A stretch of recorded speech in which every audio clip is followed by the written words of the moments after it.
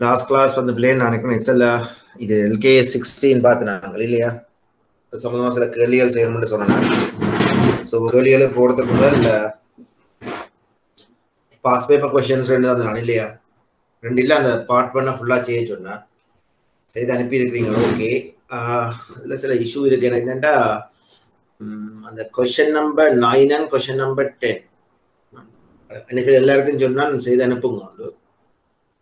ஒரு ஆள் மட்டும் செய்து அனுப்பியிருக்கு போல இருக்கு. எனக்கு மற்ற ஒருத்தரும் அனுப்பியது.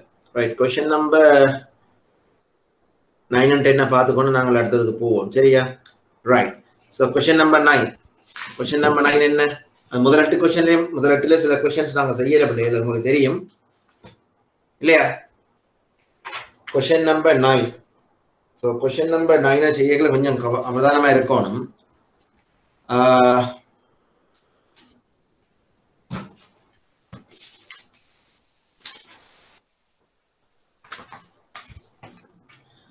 ரைட். ஸோ பை த வே நான் இன்றைக்கு நடக்க போகிற விஷயத்தை சொல்கிறேன். முதல்ல நாங்கள் படிக்க போகிற விஷயங்கள் இந்த பாஸ் பேப்பரை பார்த்துட்டு ஸ்டாண்டர்ட்ஸ் எல்கேஎஸ் 1 பார்க்கல. நாங்கள் எல்கேஎஸ் 1 அதோட எல்கேஎஸ் 18 ஒரு சின்ன விஷயம் இருக்குது. அது டைம் இருந்தால் பார்ப்போம், அல்லது அது அடுத்த கிளாஸ் பார்ப்போம்.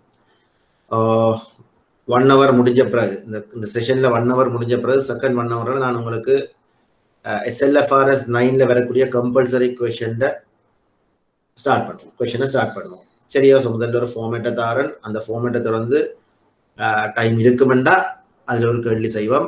சரியா? அதாவது கம்பல்சரி SLFRS 9 பேஸ் பண்ணி ஒரு பேங்க் என்ன மாதிரி தன்னுடைய இறுதி கணக்குகளை தயாரிக்கும்ன்றதை நாங்கள் இன்றைக்கு ஸ்டார்ட் பண்ணுவோம். சரியா? ரைட். ஸோ அதுக்கு முதல்ல 2021 பார்ட் கொஸ்டின் நம்பர் 2ல வரக்கூடிய 10 கேள்விகளில் முதல் 8 கேள்வி பார்த்துனாங்க. அதில் நாளைக்கு 1-2 கேள்வி நாங்கள் இன்னும் படிக்காதால விட்டுட்டு போனாங்க. பட் சிலர் செய்திருக்கீங்க. கொஸ்டின் நம்பர் 4 சிலர் செய்திருக்கீங்க. Okay, that's fine. நான் படிப்பிக்காமலே அந்த கொஸ்டினை நான் ஸ்கிப் பண்ணினான். பட் நீங்கள் செய்தது ஓகே, தெரிஞ்சா செய்யணும், அது பிரச்சனை இல்லை. கொஸ்டின் நம்பர் 9 ஏன் ஒருத்தரும் செய்யலன்னு கேட்டா தெரியல. நான் சொன்னா ஃபுல்லாக செய்யுங்கன்னு சொன்னேன். Right. Question number 9 and question number 10. So முதல்ல கொஸ்டின் நம்பர் 10 பார்ப்போம். சரியா? ஸோ முதல்ல கொஸ்டின் நம்பர் 10 ஒரு கப்பா இருக்கு. கொஸ்டின் நம்பர் 9 போகிறதுக்கு முதல் என்ன கேள்வி கேட்டிருக்குது? பின்வரும் தகவல்களை பயன்படுத்தி 31/12/2019 அன்று காடேனியா காப்பீட்டு நிறுவனத்தின் தொழிற்படு மூலதனத்தை கணக்கிடுக.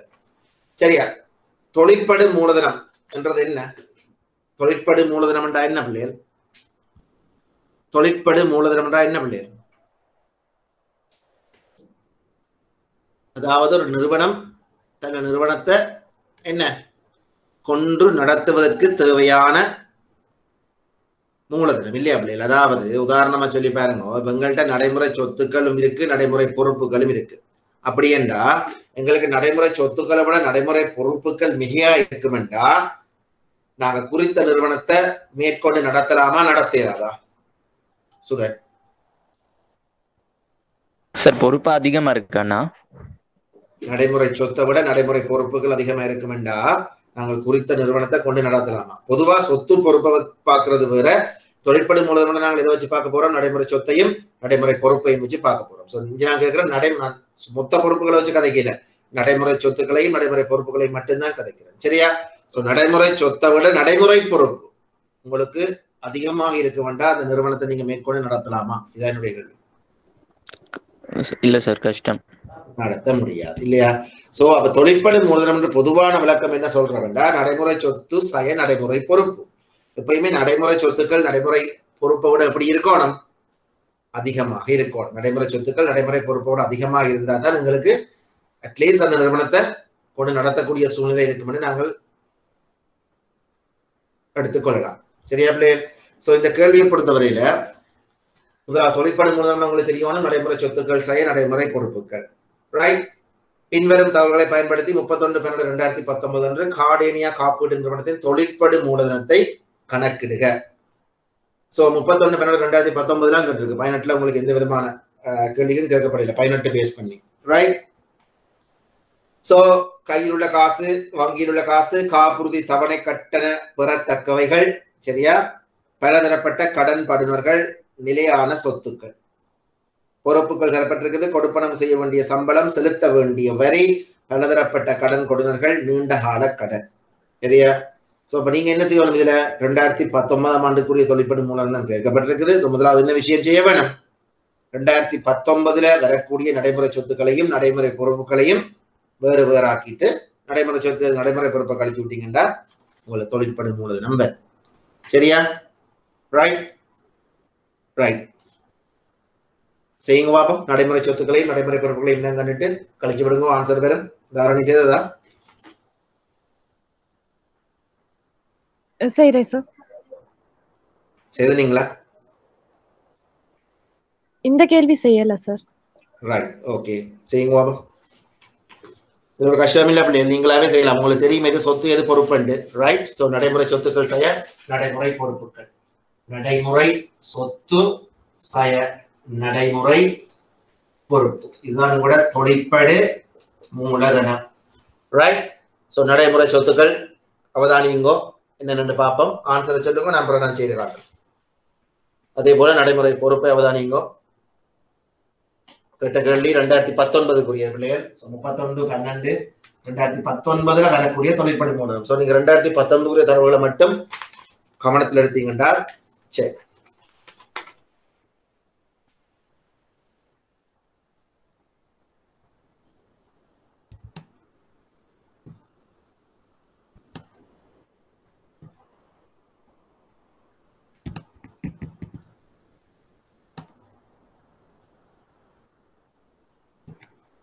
Right. And answer, Bhavani.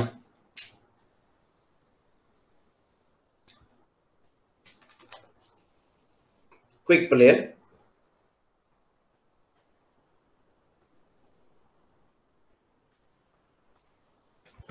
And answer, Bhavani.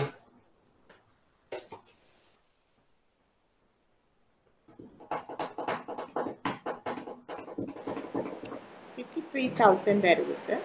எவ்வளவு? 53,000. 53,000 ஃபுல்லா? ஆன்சர் இல்ல, இறுதி ஆண்டுக்குரிய சொத்து சாய பொறுப்பு. ஓ கவனமா இருக்கணும். சொத்து சாய பொறுப்பு இல்ல, நடைமுறை சொத்து சாய நடைமுறை பொறுப்பு. சரியா? நீங்க இதுல கணிக்க வேண்டிய பெரும்பாலும் நடைமுறை சொத்து, இதுல வர வேண்டியது நடைமுறை பொறுப்பு. நடைமுறை சொத்துல இருந்து நடைமுறை பொறுப்பை கணிச்சீங்கன்னா தான் தொழிற்படு மூலதனம் வரும். பொறுப்புகள் என்று பாத்தீங்கன்னா தான் நடைமுறை நடைமுறை பொறுப்பு சக நீண்டான பொறுப்பு தான் உங்களோட மொத்த பொறுப்புகள். தெரியும்? அதே போல நடைமுறை சொத்தை நடைமுறை நீண்டான சொத்தையும் கூட்டிங்கன்னா தான் மொத்த சொத்துக்கள் தரும். ஆனா நாங்க பார்க்க போறோம் நடைமுறை சொத்தையும் நடைமுறை பொறுப்பை. ரைட். சோ உதாரணமா பாத்தீங்கன்னா ரைட். ஜிதுஷிகா ஆன்சர் சொல்லுங்க. குயிக் குயிக் செய்யணும் சார். சார் இதுல பிளஸ் பண்ண வேண்டியது சார் 25,000, 10,000, 5,000, 3,000 எல்லாத்தையும் பிளஸ் பண்ணி 12,000, 4,000, 2,000, 22,000 கழிக்கணும். 22,000 கழிக்கணுமா? நீண்ட கால கடன் இல்ல, 22,000 கழிக்க தேவையில்லை. இதுல என்ன கஷ்டமான விளங்கில பிள்ளைகள்? சிம்பிளாவே செய்யலாம். நடைமுறை சொத்துக்களை யோசிக்கணும். என்ன நடைமுறை சொத்துக்கள் இருக்குது? கையிலுள்ள காசு. கையிலுள்ள காசுன்றது கண்டிப்பா உங்களுக்கு தெரியும், அது ஒரு நடைமுறை சொத்து. ரைட். அதே போல வங்கியில் உள்ள காசு பேசிக்ஸ் படிக்கிறாங்க இல்லையா? வங்கியில் உள்ள காசு 10,000 அதுக்கு ஒரு நடைமுறை சொத்து. இதை விட வேற என்ன இருக்குது? காப்புறுதி தவணை கட்டண பெறத்தக்கவைகள் ரிசீவபிள்ஸ். ரிசீவபிள்ஸ் எல்லாமே எங்களுக்கு ஒரு சொத்து முதலாவது தெரிய வேணும். ஆனா இது வகையான சொத்து நடைமுறை சொத்து. ரிசீவபிள்ஸ் எங்களுக்கு கிடைக்க வேண்டிய ரைட். ரிசீவபிள்ஸ் எவ்வளவு? 5,000. பலதரப்பட்ட கடன் படுனர்கள். கடன் படுனர்டா பிள்ளைகள் டேட்டர்ஸ் இல்லையா? சோ கடன் படுனர்கள் உண்மையாவே அவையும் ஒரு சொத்து, நடைமுறை சொத்து. நிலையான சொத்துக்கள் வருமா? வராது. நிலையான சொத்துக்கள் ஒரு நடைமுறை சொத்துக்களோட சம்பந்தப்படாத ஒரு விஷயம். இங்க நாங்க பார்க்க போறது நடைமுறை சொத்துக்களை மட்டும். அதே போல நடைமுறை பொறுப்புகள். நடைமுறை பொறுப்புகளை பாருங்க. கொடுப்பனவு செய்ய வேண்டிய சம்பளம், கொடுக்க வேண்டிய சம்பளம் ஒரு நடைமுறை பொறுப்பு இல்லையா? என்ன நாங்க கொடுக்கணும். குறுங்காலம் தான். குறுங்கால பொறுப்பு. சோ நடைமுறை பொறுப்பு. கொடுக்க வேண்டிய சம்பளம் எவ்வளவு இருக்குது? 12,000. செலுத்த வேண்டிய வரி, எஸ் நாங்க இன்னும் செலுத்தணும், பேபிளா இருக்கு இல்லையா? சோ செலுத்த வேண்டிய வரி எவ்வளவு? செலுத்த வேண்டிய வரியை பாருங்க 6,000. பலதரப்பட்ட கடன் கொடுனர்கள் கிரெடிட்டர்ஸ் இல்லையா? எவ்வளவு இருக்குது கிரெடிட்டர்ஸ்? அது 1000 மைனஸ் பண்ணுங்க. சரியா? சோ 25 35 40 43,000 கலிங்கோ 18 19,000. சோ உங்களோட ஆன்சர் என்ன? 24,000. 25,000.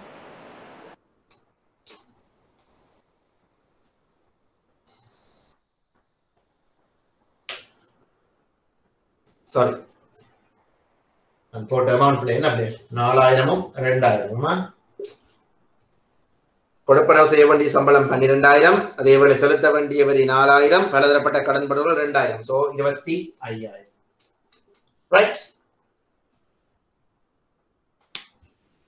சோ இது ஒரு மிக இலகுவான கேள்வி, அவ்வளவு நான் சொல்ல வேண்டியது. ரைட், இந்த 10வது கொஸ்டின் அதான் செய்ய சொன்னேன். ரைட், யாருக்காவது இஷ்யூ இருக்கா?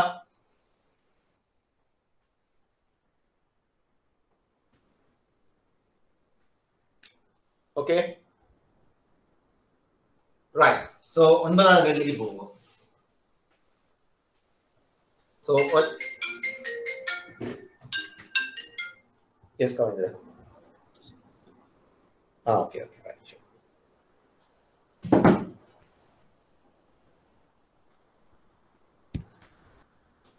ரைட். சரி, 9வது கேள்வி வாங்க. Question number 9. क्वेश्चन நம்பர் 9 என்ன சொல்லுது?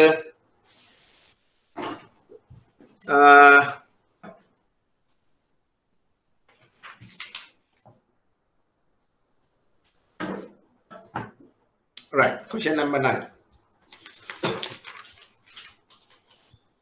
லில்லியன் கம்பெனி ஒரு வாகனத்தை 2,50,000 ரூபாய்க்கு கொள்வனவு செய்ததுடன் அதை ஆண்டுக்கு 10% குறைந்து செல் பெறுமதி முறையில் பெருமானத் தேய்வு செய்தது. குறைந்து செல் பெறுமதி முறையில பெருமானத் தேய்வு செய்யுது.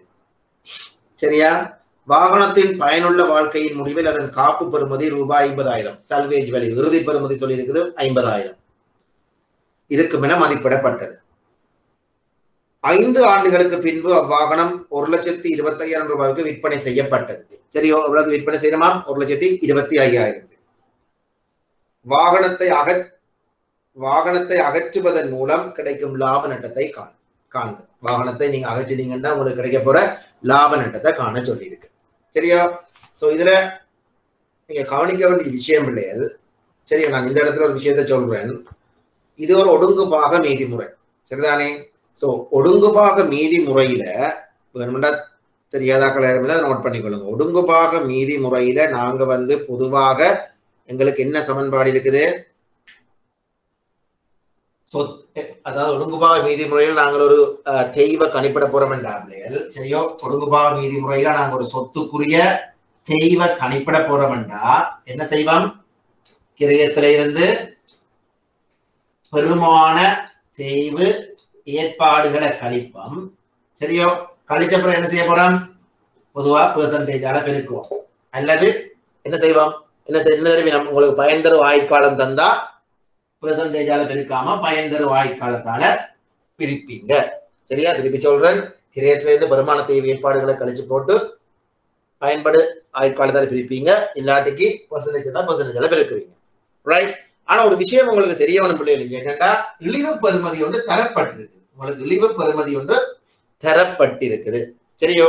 இழிவு பெறுமதி ஒன்று தரப்பட்டா நாங்க சொல்லுங்க, கண்டிப்பா அந்த பெறுமதி இறுதியில உங்களுக்கு கிடைக்கும் என்ற அடிப்படையில நீங்க இழிவு பெறுமதியை கணிப்புறீங்க. உதாரணமா இந்த கொஸ்டினை பொறுத்தவரை 50,000 ரூபாய் உங்களுக்கு இழிவு பெறுமதின்னு தரப்பட்டிருக்கு.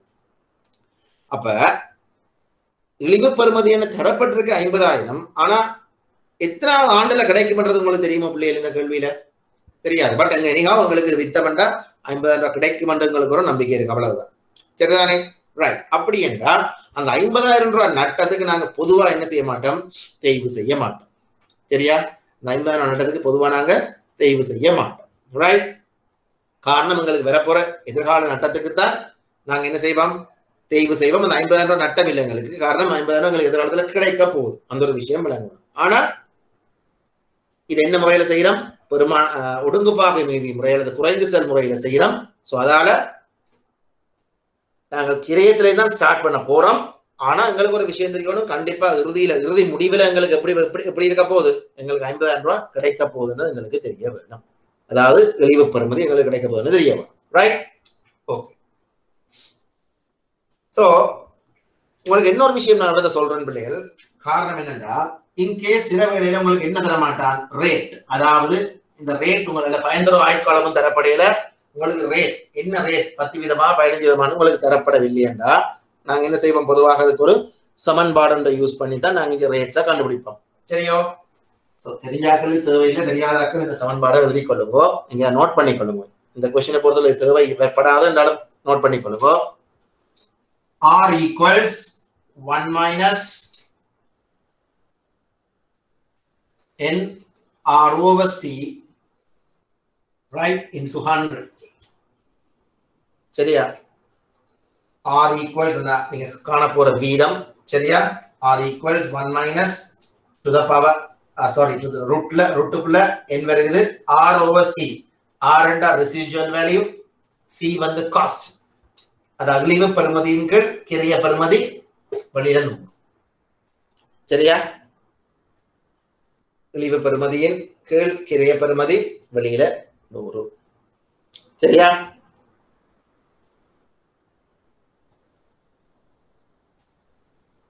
Okay, right. சோ அந்த அடிப்படையில் நீங்க பாத்தீங்கன்னா இப்ப இந்த கேள்வியை பொறுத்தவரை எங்களுக்கு பிரச்சனை இல்ல. திருப்பியும் சொல்றேன், ஆறுன்றது இழிவு பெறுமதி, சி என்றது உங்களுக்கு கிரைய பெறுமதி. சரியோ? சோ இந்த கேள்வியை விட்டு நான் இப்ப ஒரு வாயில ஒரு கேள்வி சொல்றேன், நீங்க எனக்கு அதுக்கு ஒரு அந்த ரேட் இருக்கா கண்டு சொல்லுங்க. சரியா? நான் இப்ப சொல்லப்பட்ட கேள்விக்கு ரேட் இருக்கா கண்டு சொல்லுங்க. கவனிங்க, கேள்வியை சொல்றேன். மோட்டார் வாகனம் ஒன்றின் கிரயம் 4,80,000, கிரயம் 4,80,000. சரியா? காஸ்ட் வந்து 4,80,000 ஆகவும் எஞ்சிய பெறுமதி 30,000 ரூபாவாகவும், சோ ரெசிஜுவல் வேல்யூ எஞ்சிய பெறுமதி இறுதி பெறுமதி உங்களோட ஆர் ரெசிஜுவல் வேல்யூ வந்து 30,000 ரூபாவாகவும் பயன்தரு ஆயுட்காலம் 4 ஆண்டுகளாகவும் இருந்ததா. உங்களோட யூஸ்ஃபுல் லைஃப் டைம், பயன்தரு ஆயுட்காலம் வந்து எவ்வளவா, லைஃப் டைம் வந்து அதாவது சரி இங்க என்ன நடுப்பகை நம்பர் ஆஃப் இயர்ஸ் என் எவ்வளவா 4 இயர்ஸ் என்று சொல்லப்படுது. சரியா? சோ இங்க என் வந்து 4, ஆர் வந்து 30, சி வந்து 4 என்பது.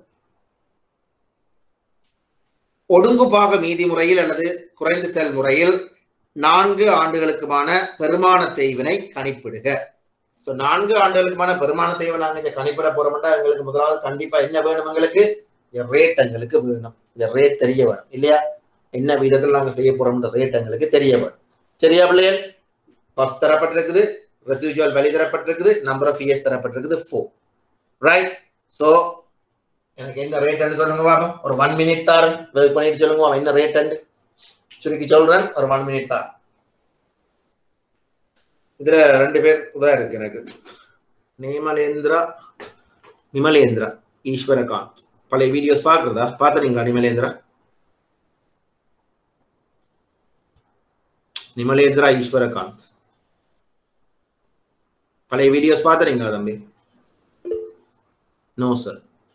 ரைட், பழைய வீடியோஸை பாருங்க, பார்த்துட்டு நிஷுவண்டா சொல்லுங்க.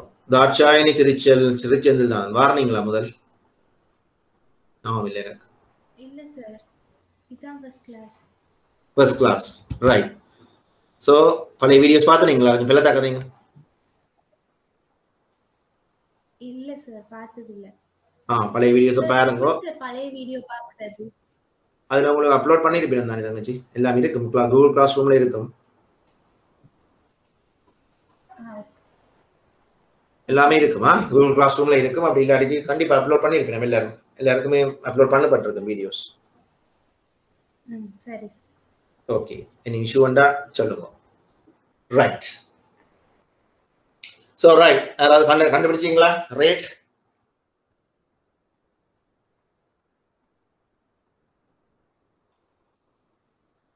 லாவண்யா என்ன ரேட்?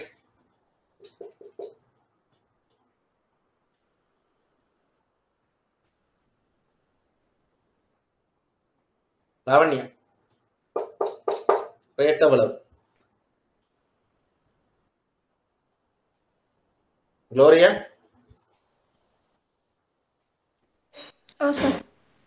என்ன ரேட்? 300 வருது சரியா தெரியல. எவ்வளவு? 300 வருது. 300%, 300% ஃபினிஷ்ட் என்ன தங்கச்சி? அந்த சொத்துட்ட 100 விடயத்துக்கு மேல. இருக்குது. மேக்ஸ்ல எங்க பிடிச்சிட்டு. வேற யாருக்கும்? தாரணி செய்துட்டு இருக்கேன் சார். ஓகே. குயிக்கா சார் செய்யுங்க. 23.9 விளங்கல தெரிஞ்சுக்க. என்ன சொல்றீங்க? 3.89 வீதம்னா 24 வீதம் போடலாமா அப்ப? சரி பாப். சுதன்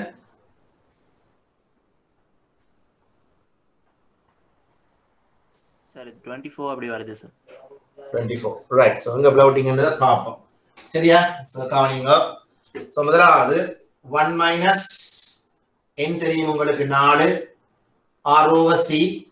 r பண்றது இழிவு பெறுமதி இல்லையா? Residual value 30,000. இதன் கீழ் உங்களுக்கு c காஸ்ட் வந்து 4,80,000. சரியா? தர 100. சோ நாங்க இதை எப்படி சுருக்கலாம்? 1 சய 4 இருக்குது. 4 4 சைபரை வெட்டலாம். சோ 3 இன் கீழ் 48. சோ 3 இன் கீழ் 48 உங்களுக்கு கண்ண மூடி கண்ணு போடலாம். 3ஆல சுருக்கலாம் இல்லையா? 1 இன் கீழ் 16 தர 100.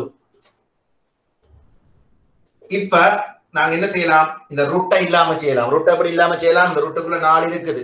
சரியா? நாங்க இதை இல்லாம செய்யலாம். எப்படி செய்யலாம்டா 1 மைனஸ் 14 over 44 ஆட்டோமேட்டிக்கா இந்த 4 இல்லாம போயிடும், வெட்டப்பட்டுரும். தர 100. இது சிம்பிள் மேக்ஸ். சரிதானே? ரைட். இந்த 4 இந்த சுட்டி வடிவது கொண்டீங்கன்னா இது 1/4, இது 4/4. இந்த 4 உள்ளுக்கு கொண்டீங்கன்னா ரூட் எடுத்து சோ ஆட்டோமேட்டிக்கா 1/4 4/4. சோ 4 போயிடும். therefore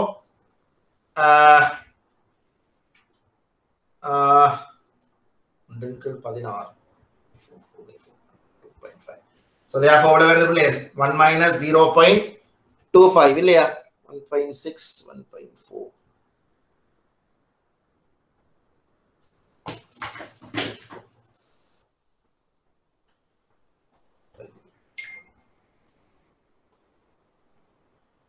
Yeah.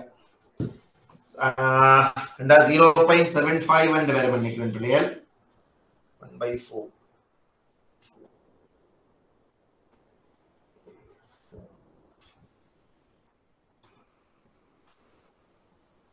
இந்த 75% என்ன வருது உங்களுக்கு? ஏற்பட நடந்திருக்கு. 1/16 1/16 1/4 4/4.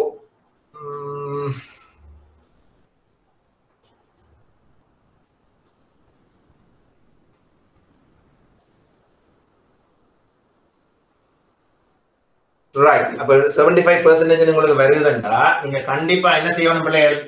இந்த ரேட்டை நீங்க ரெசிடுவல் வேல்யூல கண்டுபிடிங்க. சரியா? சோ ரெசிடுவல் வேல்யூல போட்டீங்கன்னா 4,80,000க்கு நீங்க 75 வீத அடிப்படையில ஒவ்வொரு வருஷத்துக்கும் செய்து பாருங்க. கண்டிப்பா உங்களுக்கு இறுதியில் எவ்வளவு மிஞ்சணும் பிள்ளைகள்? 30,000 ரூபாய் உங்களுக்கு மிஞ்ச வேணும். காரணம் 30,000 ரூபாய் நீங்க தேர்வு செய்ய தேவையில்லை அடிப்படையில 30,000 ரூபாய் மிஞ்சும். காரணம் கூட 30,000 என்ன? Residual value. எப்படி கண்டுபிடிப்பீங்க? Cost minus provision for depreciation. திருப்பி அடுத்த வருஷத்துக்குரிய இருக்கிற காஸ்டோட ப்ரொவிஷன் ஃபார் டிப்ரிசியேஷன். சரியா? கிரியத்தோட என்னதை கிடைக்க போறீங்க? அந்த ஆண்டுக்குரிய தேய்வு. அடுத்த ஆண்டு கிடைக்கல கிரியத்தோட அந்த ஆண்டுக்குரிய தேய்வு. ஒவ்வொரு இடத்துல கழிச்சு பாருங்க. ஆட்டோமேட்டிக்கா உங்களுக்கு எவ்வளவு வரணும்? இதுல இறுதியில மிஞ்ச வேணும் உங்களுக்கு 30,000 ரூபாய் மிஞ்சும். காரணம் இங்க எங்களுக்கு நம்பர் ஆஃப் இயர்ஸ் தெரியும் 4 வருஷம். அதால என்ன செய்ய நாங்கள் அப்ளை பண்ணி ரேட் எடுத்தா அந்த ரேட் அடிப்படையில் வரைக்கும் 4வது வருஷம் முடிவில் உங்களுக்கு இழிவு பெறுமதி எவ்வளவு மிஞ்ச வேணும் பிள்ளைகள்? ரூபாய் 30,000 மிஞ்ச வேணும். சரியா? ரைட். அதே போலதான் இந்த கேள்வியும் கேட்கப்பட்டிருக்குது. ஆனா இங்க என்ன தரப்பட்டிருக்குது?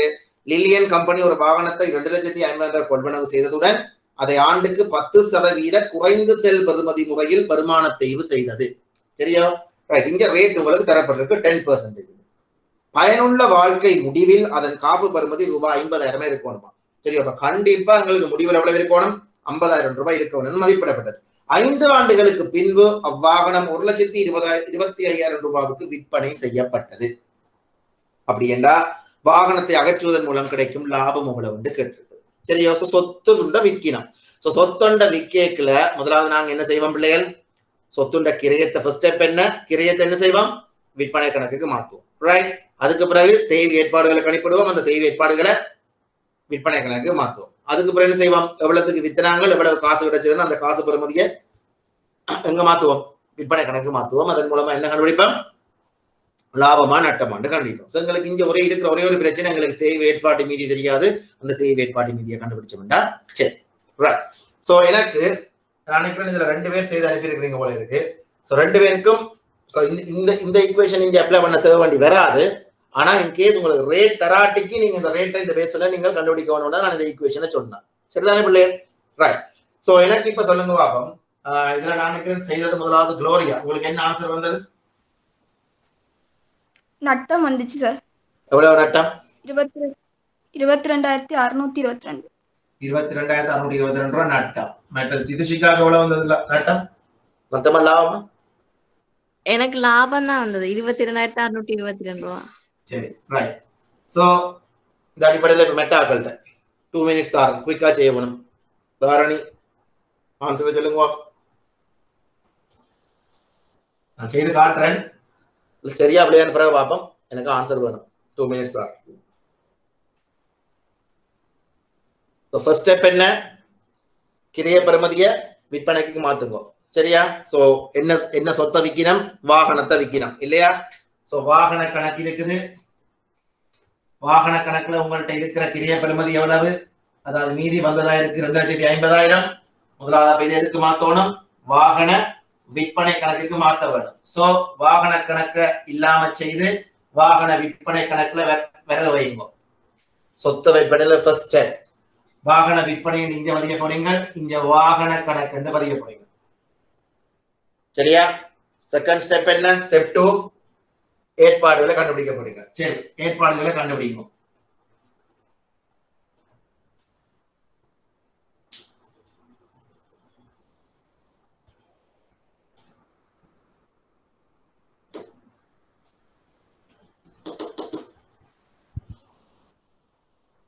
சரி, முதலாவது வருஷத்துக்குரிய ஏற்பாடு 2,50,000 சொத்துள்ள பெறுமதி இருக்கு பிள்ளைகள்.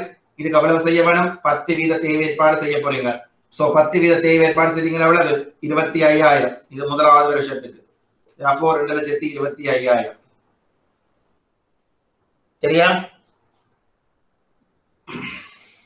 இரண்டாவது வருஷத்துக்கு 22,500 ரூபாய் கழிச்சிங்கன்னா 10%, 2,02,500. மூன்றாவது வருஷத்துக்கு 10%, 20,250 கழிச்சிங்கன்னா 250,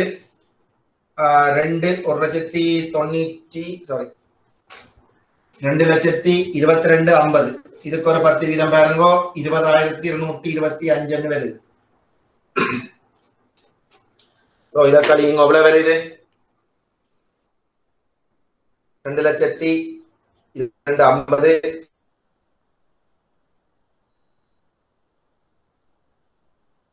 சய 20,225 1,82,025 வருது. இது கழித்தீங்கன்னா 18,202 வருது. நீங்க சரியா கால்குலேட் பண்ணுங்க. நான் சும்மா பாட்டுல சரி. சோ 1 2 3 இந்த 4 இந்த 5. சோ இந்த 5ஐயும் போட்டீங்கன்னா இதான் நீங்க செய்த தேவை ஏற்பாடுகள். சரியா? சோ மொத்த தேவை ஏற்பாடு எவ்வளவு வருது? இவ்வளத்தையும் கூட்டினாங்களே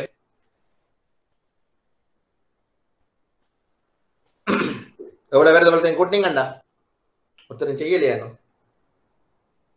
25,000,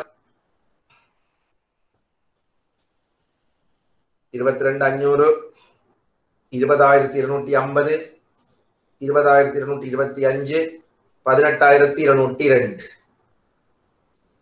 எனக்கு 1,06,177 வருது பிள்ளைகள். வேற எதுவும் ஆன்சர் வந்ததா? எவ்வளவு வருது? 1,02,378. 1,02,368. சோ உங்க பிள்ளை விட்டது 20. ரைட். சோ இதுல ஒரு பிள்ளை நடந்திருக்கு கூட்டி கழிக்கல.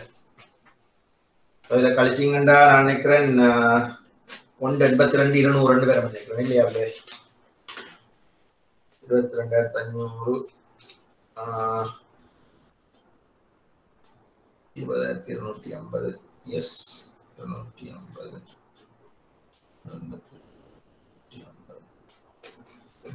1,82,150 வருது. ஸோ 18,225 கழிங்கோ. கழிச்சிங்களா 1,63,985 வருது. எஸ். ஸோ அதுலேருந்து 16,395 வரும் பிள்ளைகள். சரியா? ஸோ உங்களுக்கு வரக்கூடிய தேவைப்பாட்டு மீதிகள் வந்து முதலாவது 25,000, ரெண்டாவது 22,500, மூன்றாவது 20,250, நாலாவது 18,225, ஐந்தாவது 16,395. சரியா? லாஸ்ட் வந்து இல்ல சார், லாஸ்ட்ல லாஸ்ட் எவ்வளவு வருது பிள்ளைகள்? அஞ்சாவது கழிச்சிங்கன்னா 16,402. 16,400. சரி, ஓகே. நீங்க வார அமௌண்ட் எடுங்க.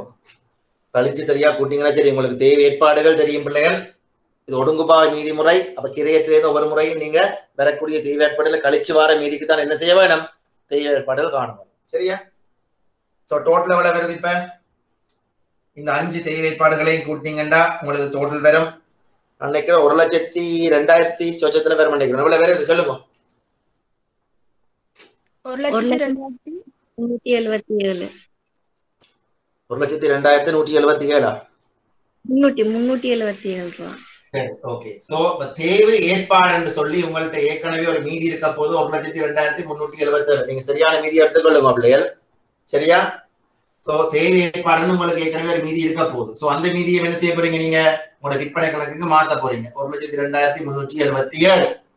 ரைட்? அப்ப 1,02,377 நீங்க தெய்வ மாத்துறீங்கன்னா விற்பனை கணக்குக்கு மாத்துறீங்க. அப்ப இங்க தேவை ஏற்பாடு, இங்க மோட்டார் வாகன விற்பனை. ஏற்பாடுகளை நீங்க விற்பனை கணக்கு மாத்துறீங்க. காரணம் நீங்க என்ன பார்க்க போறீங்க? லாப நட்டங்களை கணிப்பிட போறீங்க. சரியா? சோ இதை விட வேறொரு தடவை சொல்லப்பட்டிருக்குது. எவ்வளவுக்கு இந்த சொத்தை வித்திருக்கீங்க? 1,25,000 ரூபாய். அப்ப காசு கணக்கு வரவு, மோட்டார் வாகன விற்பனை கணக்கு செலவு. உங்களுக்கு வித்து காசு வந்திருக்கிறது. காசு கணக்கு வரவு, மோட்டார் வாகன விற்பனை கணக்கு செலவு 1,25,000. ரைட்? சோ இப்ப இதை கூட்டுங்க. காசு. சோ இது கண்டிப்பா உங்களுக்கு இதுல நட்டம் தான் வரும். நட்டம் எவ்வளவு?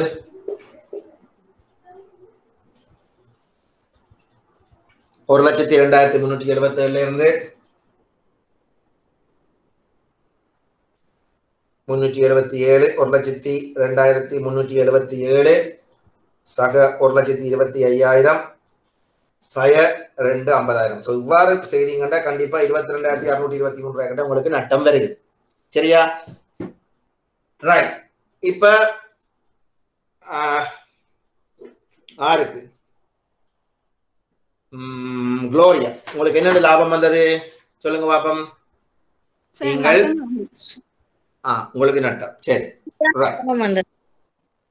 நட்டம். சரி, இப்ப நான் இதே கேள்விய கொஞ்சம் அவதானமா யோசிக்கணும் பிள்ளைகள். சரியோ? சொன்னோம் எல்லாருமே நாங்க இப்படித்தான் செய்திருப்போம் இந்த கேள்விய. ரைட்? சரியோ? ஆனா ஒரு விஷயத்தை நீங்க இதுல அவதானிக்கணும். என்னண்டா பிள்ளைகள், நான் இதை அழிக்கட்டா பிள்ளைகள்? காரணம் என்னதுக்கு நான் சொல்றேன்டா பிள்ளைகள், எங்களுக்கு இங்க சரியான நம்பர் ஆஃப் இயர்ஸ், அதாவது அந்த 50,000 ரூபாய்க்கு நாங்கள் விற்க போற அந்த பெறுமதி, அந்த 50,000 ரூபாய்க்கு நாங்க எங்களுக்கு கிடைக்க போற பெறுமதி எத்தனாவது வருடம்னு எங்களுக்கு எக்ஸாக்டா தெரியாது. ஒரு விஷயம். அடுத்தது எங்களுக்கு ஒரு விஷயம் தெரியணும். இங்க எங்களுக்கு 50,000 ரூபாய் எங்களுக்கு கண்டிப்பா இறுதியில கிடைக்க போகுதுன்னு தெரிய வேணும். சரிதானே? எங்களுக்கு வடிவா தெரியுது இழிவு பெறுமதி 5,000 எங்களுக்கு வந்து கிடைக்க போகுதுன்னு தெரியுது. சரியோ? ரைட்? சோ அந்த சந்தர்ப்பத்துல சிலர் இப்படியும் செய்யணும் பிள்ளைகள், அவதானமா இருக்க வேணும். சரியோ? கவனிங்கோ. வடிவா கவனிங்க நான் சொல்ற விஷயத்த. சரியா? வாகன விற்பனையை மட்டும் செய்யணும். கவனிங்க, வாகன விற்பனையை மட்டும் செய்யணும். குறிப்பா பார்த்தோம்னா நாங்க இங்க செய்ய போற எங்களுக்கு வர போற நட்டம் எவ்வளவு பிள்ளைகள்? உண்மையாவே எங்களுக்கு இந்த சொத்து மூலம் வர போற நட்டம் எவ்வளவு? 2,50,000 2 லட்சமா சுதன்? 2 லட்சம் சார். 2 லட்சம். சரியோ? அப்ப நாங்கள் என்ன செய்ய போறோம்? வாகன, இப்ப உதாரணமா வாகன கணக்கு கொண்டு நீங்க வச்சிருந்தீங்கன்னா பிள்ளைகள், சரியோ? வாகன கணக்கு 2,50,000 உங்கள்ட்ட வரவிருக்கும், மீதி வந்ததுண்டு உங்களுக்கு எதிர்காலத்துல கிடைக்க போதா 50,000 நீங்க 50,000 செலவு வச்சிருப்பீங்க லீவு பெறுமதியை வச்சு. உங்களுக்கு உண்மையாகவே இந்த வாகனத்தின் மூலமா வரப்போற நட்டம் எவ்வளவு? 2 லட்சம். இதுதான் நீங்க கண்டிருப்பீங்க. மீதி சென்றது மீதி வந்ததுன்னு எடுத்துருப்பீங்க. என்ன செய்வீங்க? அந்த 2 லட்சம் தான் நீங்க என்ன செய்வீங்க? மீதி வந்தது வராது. இந்த 2 லட்சம் தான் என்ன செய்வீங்க? உதாரணமா எங்க மாத்திருப்பீங்க? இந்த 2 லட்சத்தை வாகன விற்பனை கணக்குக்கு மாத்திருப்பீங்க. திருப்பியும் சொல்றேன், அவதானிங்கோ. சரியா? இதுதான் உங்களோட வாகன கணக்கு. சரியா? 2,50,000 தான் உங்கள்ட்ட இருக்குது, மீதி வந்ததுன்னு சொல்லி நீங்க என்ன செய்திருக்கீங்க? 50,000 இழிவு பெறுமதி, அதாவது இறுதியில உங்களுக்கு கிடைக்கும் ரீதியில இழிவு பெறுமதி கிடைக்கும். அப்ப எனக்கு உண்மையாக ஏற்பட்ட நட்டம் இங்க எவ்வளவு? 2 லட்சம். அப்ப நீங்க என்ன செய்றீங்க? இந்த 2 லட்சத்தை தான் எங்க மாத்துறீங்க? வாகன விற்பனை கணக்குக்கு மாத்துறீங்க. சரியா? 2 லட்சத்தை தான் வாகன விற்பனை கணக்குக்கு மாத்துறீங்க. இப்ப யோசிங்கோ, அப்படி என்றா உங்களுக்கு வரப்போற நட்டம் 2 லட்சம் என்றா, சரியா பிள்ளைகள்? நீங்கள் இப்ப செய்ய போற தேய்வுகள், இப்ப நான் இதை அழிக்கிறேன்னா, நீங்க இப்ப செய்ய போற தேய்வுகள் சரியோ எதை பேஸ் பண்ணி செய்ய போறீங்க? 2 லட்சத்தை பேஸ் பண்ணி தான் செய்ய போறீங்க. இந்த பதிவை நீங்க காட்ட வேணும். வாகன கணக்கு இழிவு பெறுமதி 50,000. சோ உங்களுக்கு உண்மை ஏற்பட்ட நட்டம். ஆகவே நீங்க எங்க நட்டமா நீங்க வாகன விற்பனை கணக்கு மாத்துறது எவ்வளவு? 2 லட்சம். காரணம் 50,000 பின்னால கிடைக்கும் அடிப்படையில 2 லட்சத்தை எடுத்திருக்கீங்க. சரியா? இப்ப 2 லட்சத்துக்கு பாத்தீங்கன்னா முதலாவது லட்சம் எவ்வளவு தேய்வு செய்வீங்க? 20,000. இரண்டாவது லட்சத்துக்கு எவ்வளவு தேய்வு செய்வீங்க? இது ஃபர்ஸ்ட் இயர் 1. இரண்டாவது லட்சத்துக்கு எவ்வளவு தேய்வு செய்வீங்க? 18,000 10%. இது இயர் 2. மூன்றாவது லட்சத்துக்கு எவ்வளவு செய்ய போறீங்க? கழிச்சீங்கன்னா 1,62,000 16,200 10% இயர் 3. நாலாவது லட்சத்துக்கு எவ்வளவு செய்வீங்க? கழியுங்கோ. 8 5 4 8 15 5 4 எஸ் 10% பாருங்க எவ்வளவு வருது? 14,580 4th இயர். அஞ்சாவது வருஷத்துக்கு எவ்வளவு செய்ய போறீங்க பிள்ளைகள்? இதை கழியுங்க. 2 2 0 3 1,30,220. இதுக்கு 10% பாருங்க. 13,022. இதுதான் 5th இயர். சோ அஞ்சாவது வருஷம் முடியல உங்கள்ட்ட எவ்வளவு பேலன்ஸ் இருக்க போகுது? 8 9 1 7 2 1.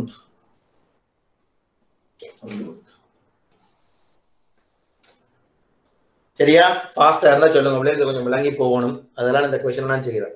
சரியா? இப்ப யோசிச்சு பாருங்க, நீங்க செய்த தேய்வு பெறுமதிகள் என்னென்ன பெறுமதி செய்தீங்க? முதலாவது வருஷம் 20,000, இரண்டாவது வருஷம் 18,000, மூன்றாவது வருஷம் 14,200, நாலாவது வருஷம் 14,580, ஐந்தாவது வருஷம் 13,022. 81,902 வருது சார் மொத்தமா. எவ்வளவு வருது? 81,902 வருது மொத்த தேவைப்பாடு. 81,980 902 சார். விளங்கல. 902 902. ரைட். ஓகே 902. சரியா பிள்ளை? ரைட். சோ 81,902 உங்களுக்கு மொத்த தேவை ஏற்பாடு வருகிறது. எந்த அடிப்படையில திருப்பியும் சொல்றேன், 2,50,000 வாகன கணக்குல பேலன்ஸ் இருந்தது, 50,000 இறுதியில கிடைக்க போகுது. சோ வாகன விற்பனை என்று உங்களுக்கு ஏற்பட்ட உண்மையான நட்டம் 2 லட்சம். சாரி, அதாவது வாகன கணக்கால உங்களுக்கு ஏற்படப்போற உண்மையான நட்டம் 2 லட்சம். சோ அந்த 2 லட்சம் தான் இப்ப என்ன செய்ய போறோம்? தேய்வு பார்க்க போறோம். சோ தேய்வு பார்க்க உங்களுக்கு எவ்வளவு வருது? 81,902 வருது. தேய்வு ஏற்பாடு தேய்வு ஏற்பாடு எவ்வளவு வருது? 81,902. அப்படி என்றா உங்களோட தேவை ஏற்பாடு கணக்குல இருக்க வேண்டிய பேலன்ஸ் 81,902. அதைத்தான் நீங்க டிரான்ஸ்ஃபர் பண்ண போறீங்க. எங்க 81,902 ஏற்பாடு கணக்குல விர வச்சு வாகன விற்பனை கணக்குல செலவு வைக்க போறீங்க 81,902 சொல்லி தேய்வு ஏற்பாடு. ரைட். இப்ப யோசிச்சு பாருங்க, உங்களுக்கு உண்மையா கிடைச்ச காசு எவ்வளவு? வித்தது மூலம் பெற்ற காசு 1,25,000. பொருள் வித்தது மூலம் பெற்ற காசு 1,25,000. காசு கணக்கு பிறகு வாகன விற்பனை கணக்கு செலவு. இப்ப இதை பேலன்ஸ் பண்ணி பாருங்க எவ்வளவு வருது?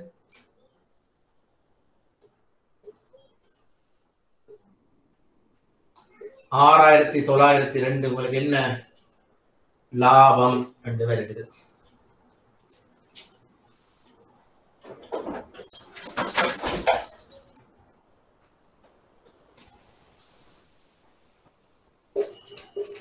இதுல ஏதாவது இஷ்யூ இருந்தா சொல்லுங்க. நீங்க செய்ய வேண்டிய சரியான, நீங்க எல்லாரும் அந்த விதத்துல செய்யக்கூடியது அந்த விதத்துல செய்து காட்டினான். இதுதான் சரியான மெதட். சரியா? செய்தாக்கள் குளோரியா திதிஷிகாக்கு சொல்றேன். ரைட், விளங்குதா குளோரியா திதிஷிகா? ஓ சார். ரைட், மெட்டாக்களுக்கு இது மிஷு இருக்கா? திருப்பி சொல்லணும்னா சொல்றேன்.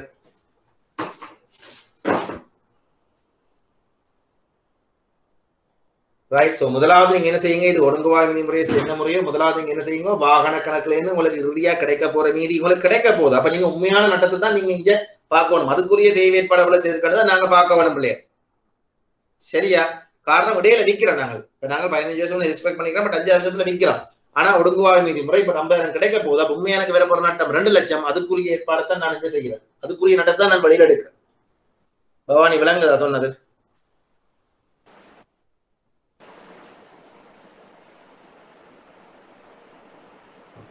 விளங்காட்டிக்கு சொல்லுங்க யாராவது ப்ளீஸ். பவானி ஓகேயா? திக்கல? ஆனா அது முதல் முறை அப்ப பிள்ளையா சார் அது?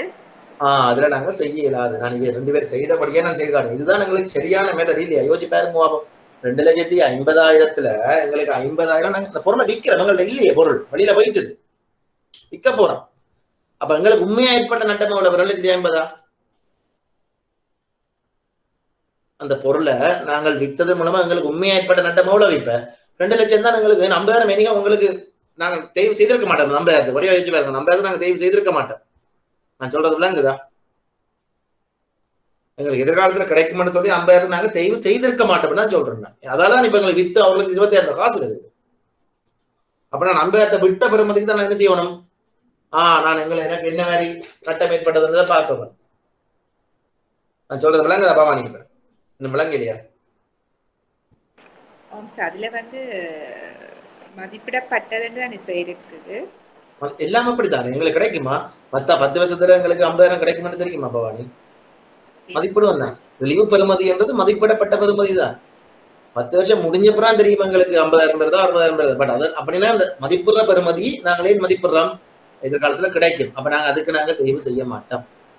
ஒரு கார் வச்சுக்கிறீங்கன்னா அந்த காரை உங்களுக்கு ஒரு டிசைட் பண்ணுவீங்க இல்லையா? ஒரு டிசைன் எடுப்பீங்க. கண்டிப்பா நான் இந்த காரை இப்ப 10 மில்லியன் வாங்கின காரண்டா சரி, இயன்றளவு 1 மில்லியனுக்காவது நான் என்ன செய்யலாம், இந்த காரை விற்கலாம், ஒரு இரும்பு கடையில ஏதாவது கொடுக்கலாம், எடுப்பாங்க. அந்த ஒரு நம்பிக்கையில நாங்க என்ன செய்யறோம். அப்ப 9 மில்லியன் நட்டம் பெறுமன் அடிப்படையில நாங்க தேய்வு செய்வோம். முற்றுமுழுதான் நட்டம் நாங்க ஒரு நாள் தேய்வு செய்ய மாட்டோம். சரி, அது எக்ஸ்பெக்டேஷன் தான். அது கிடைக்கும் என்ற எதிர்பார்ப்பு தான். சரியா? கிடைக்கும், கண்டிப்பா கிடைக்கும்ன்றது நாங்க எக்ஸ்பெக்ட் பண்ணவே இல்லை. Right, okay. Dharani? Okay sir. Fine. யார் மற்றது? நிமலேந்திரா?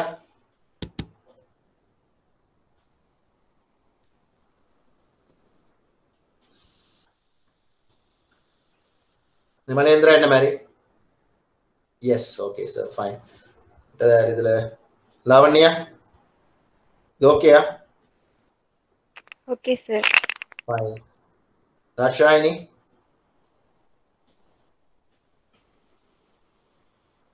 Okay sir. சரி, ஓகே. விளங்காடி கேளுங்கவா? Right, okay. ஸோ இப்போ நாங்கள் என்ன செய்வோம்டா பிள்ளைகள்? ரைட், ஸோ நாங்கள் SLAS 1க்கு போகிறதுக்கு முதல், ரைட், இதில் இன்னொரு கணக்கும் இருக்குது, நான் ஷேர் பண்ணியிருக்கிறேன். அந்த கொஸ்டினையும் செய்துட்டு போங்க.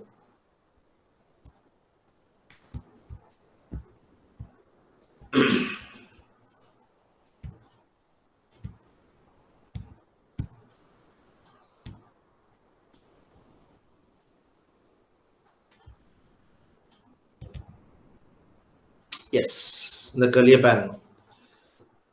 2016 நாடு ஒன்றில் அமல் வணிகத்தின் ஆதனம், பொறி மற்றும் உபகரணங்களின் கிரயமும் முன்கொண்டு செல்லும் மீதியும் கீழே தரப்பட்டுள்ளது. சரியா? கட்டடம், மோட்டார் வாகனம், தளவாட இணைப்புகள். 2016 நாடு ஒன்றில் கட்டடங்களுக்கு ரூபாய் 5,50,000 கிரயத்தில் புதுப்பித்தல்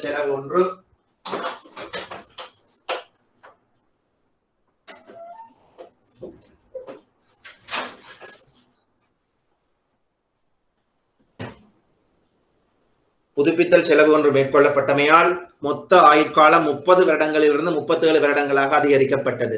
இழிவு பெறுமதி எதுவும் இல்லை. மோட்டார் வாகனத்தின் ஆயுட்காலம் 7 வருடங்களாகவும் இழிவு பெறுமதி ரூபாய் 1 லட்சம் ரூபாவாகவும் இருந்தது. கம்பெனியில் வைத்திருந்த ஒரே ஒரு மோட்டார் வாகனத்தை 2016 10/1 பகுதி மாற்றீடு செய்தமையால் பெற்ற புதிய வாகனத்தின் கிரயம் 6,06,5,00,000 ரூபாவாகும். 6.5 மில்லியன். மிகுதி தொகைக்கு காசு ரூபாய் 1.4 மில்லியன் செலுத்தப்பட்டது. புதிய வாகனத்தின் ஆயுட்காலம் 8 வருடங்கள், இழிவு பெறுமதி 1 லட்சம் ரூபாய். தளபாட இணைப்புகளின் ஆயுட்காலம் 10 வருடங்கள், இழிவு பெறுமதி இல்லை. 2016 4/1 தற்போதைய இணைப்புகளை ரூபாய் 7,50,000 ரூபாவாக மீள் மதிப்பிடப்பட்டதுடன் அதன் எஞ்சிய பெறுமதியின் ஆயுட்காலம் 5 வருடங்கள் என மதிப்பிடப்பட்டது. ஆதனம் பொறி உபகரணங்கள் நேர்கோட்டு முறையில் தேர்வு செய்யப்படுகின்றது. முதலாவது கேட்கப்பட்ட கேள்வி வேண்டப்படுவது 2017 3/31 முடிவடைந்த வருடத்துக்கான ஆதனம் பொறி உபகரணங்கள் ஒவ்வொன்றுக்குமான பெருமான தேய்வுகளை கேட்டிருக்குது. சரியா? சோ முதலாவது கொஸ்டின் என்ன கேட்டிருக்குது பிள்ளைகள்? பெருமான தேய்வு. உங்களுக்கு இந்த கொஸ்டின் எல்லாருக்கும் ஷேர் பண்ணப்பட்டிருக்கு தானே இல்லையா? கூகுள் கிளாஸ் ரூம்ல இருக்குல்ல பிள்ளைகள்? சுதன் சார் இது வந்து எப்ப சார் போட்டிருக்காங்க? லாஸ்டா போடல சார். நேற்று வரை இல்லையா இது? இல்ல நேத்து வந்து இந்த வருமானம் மட்டும் தான் வந்துச்சு. இல்லையா இது வந்திருக்கணும் வரை இல்லையா?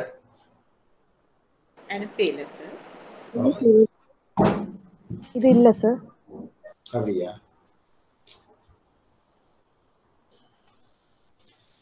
ஓகே பா. சோ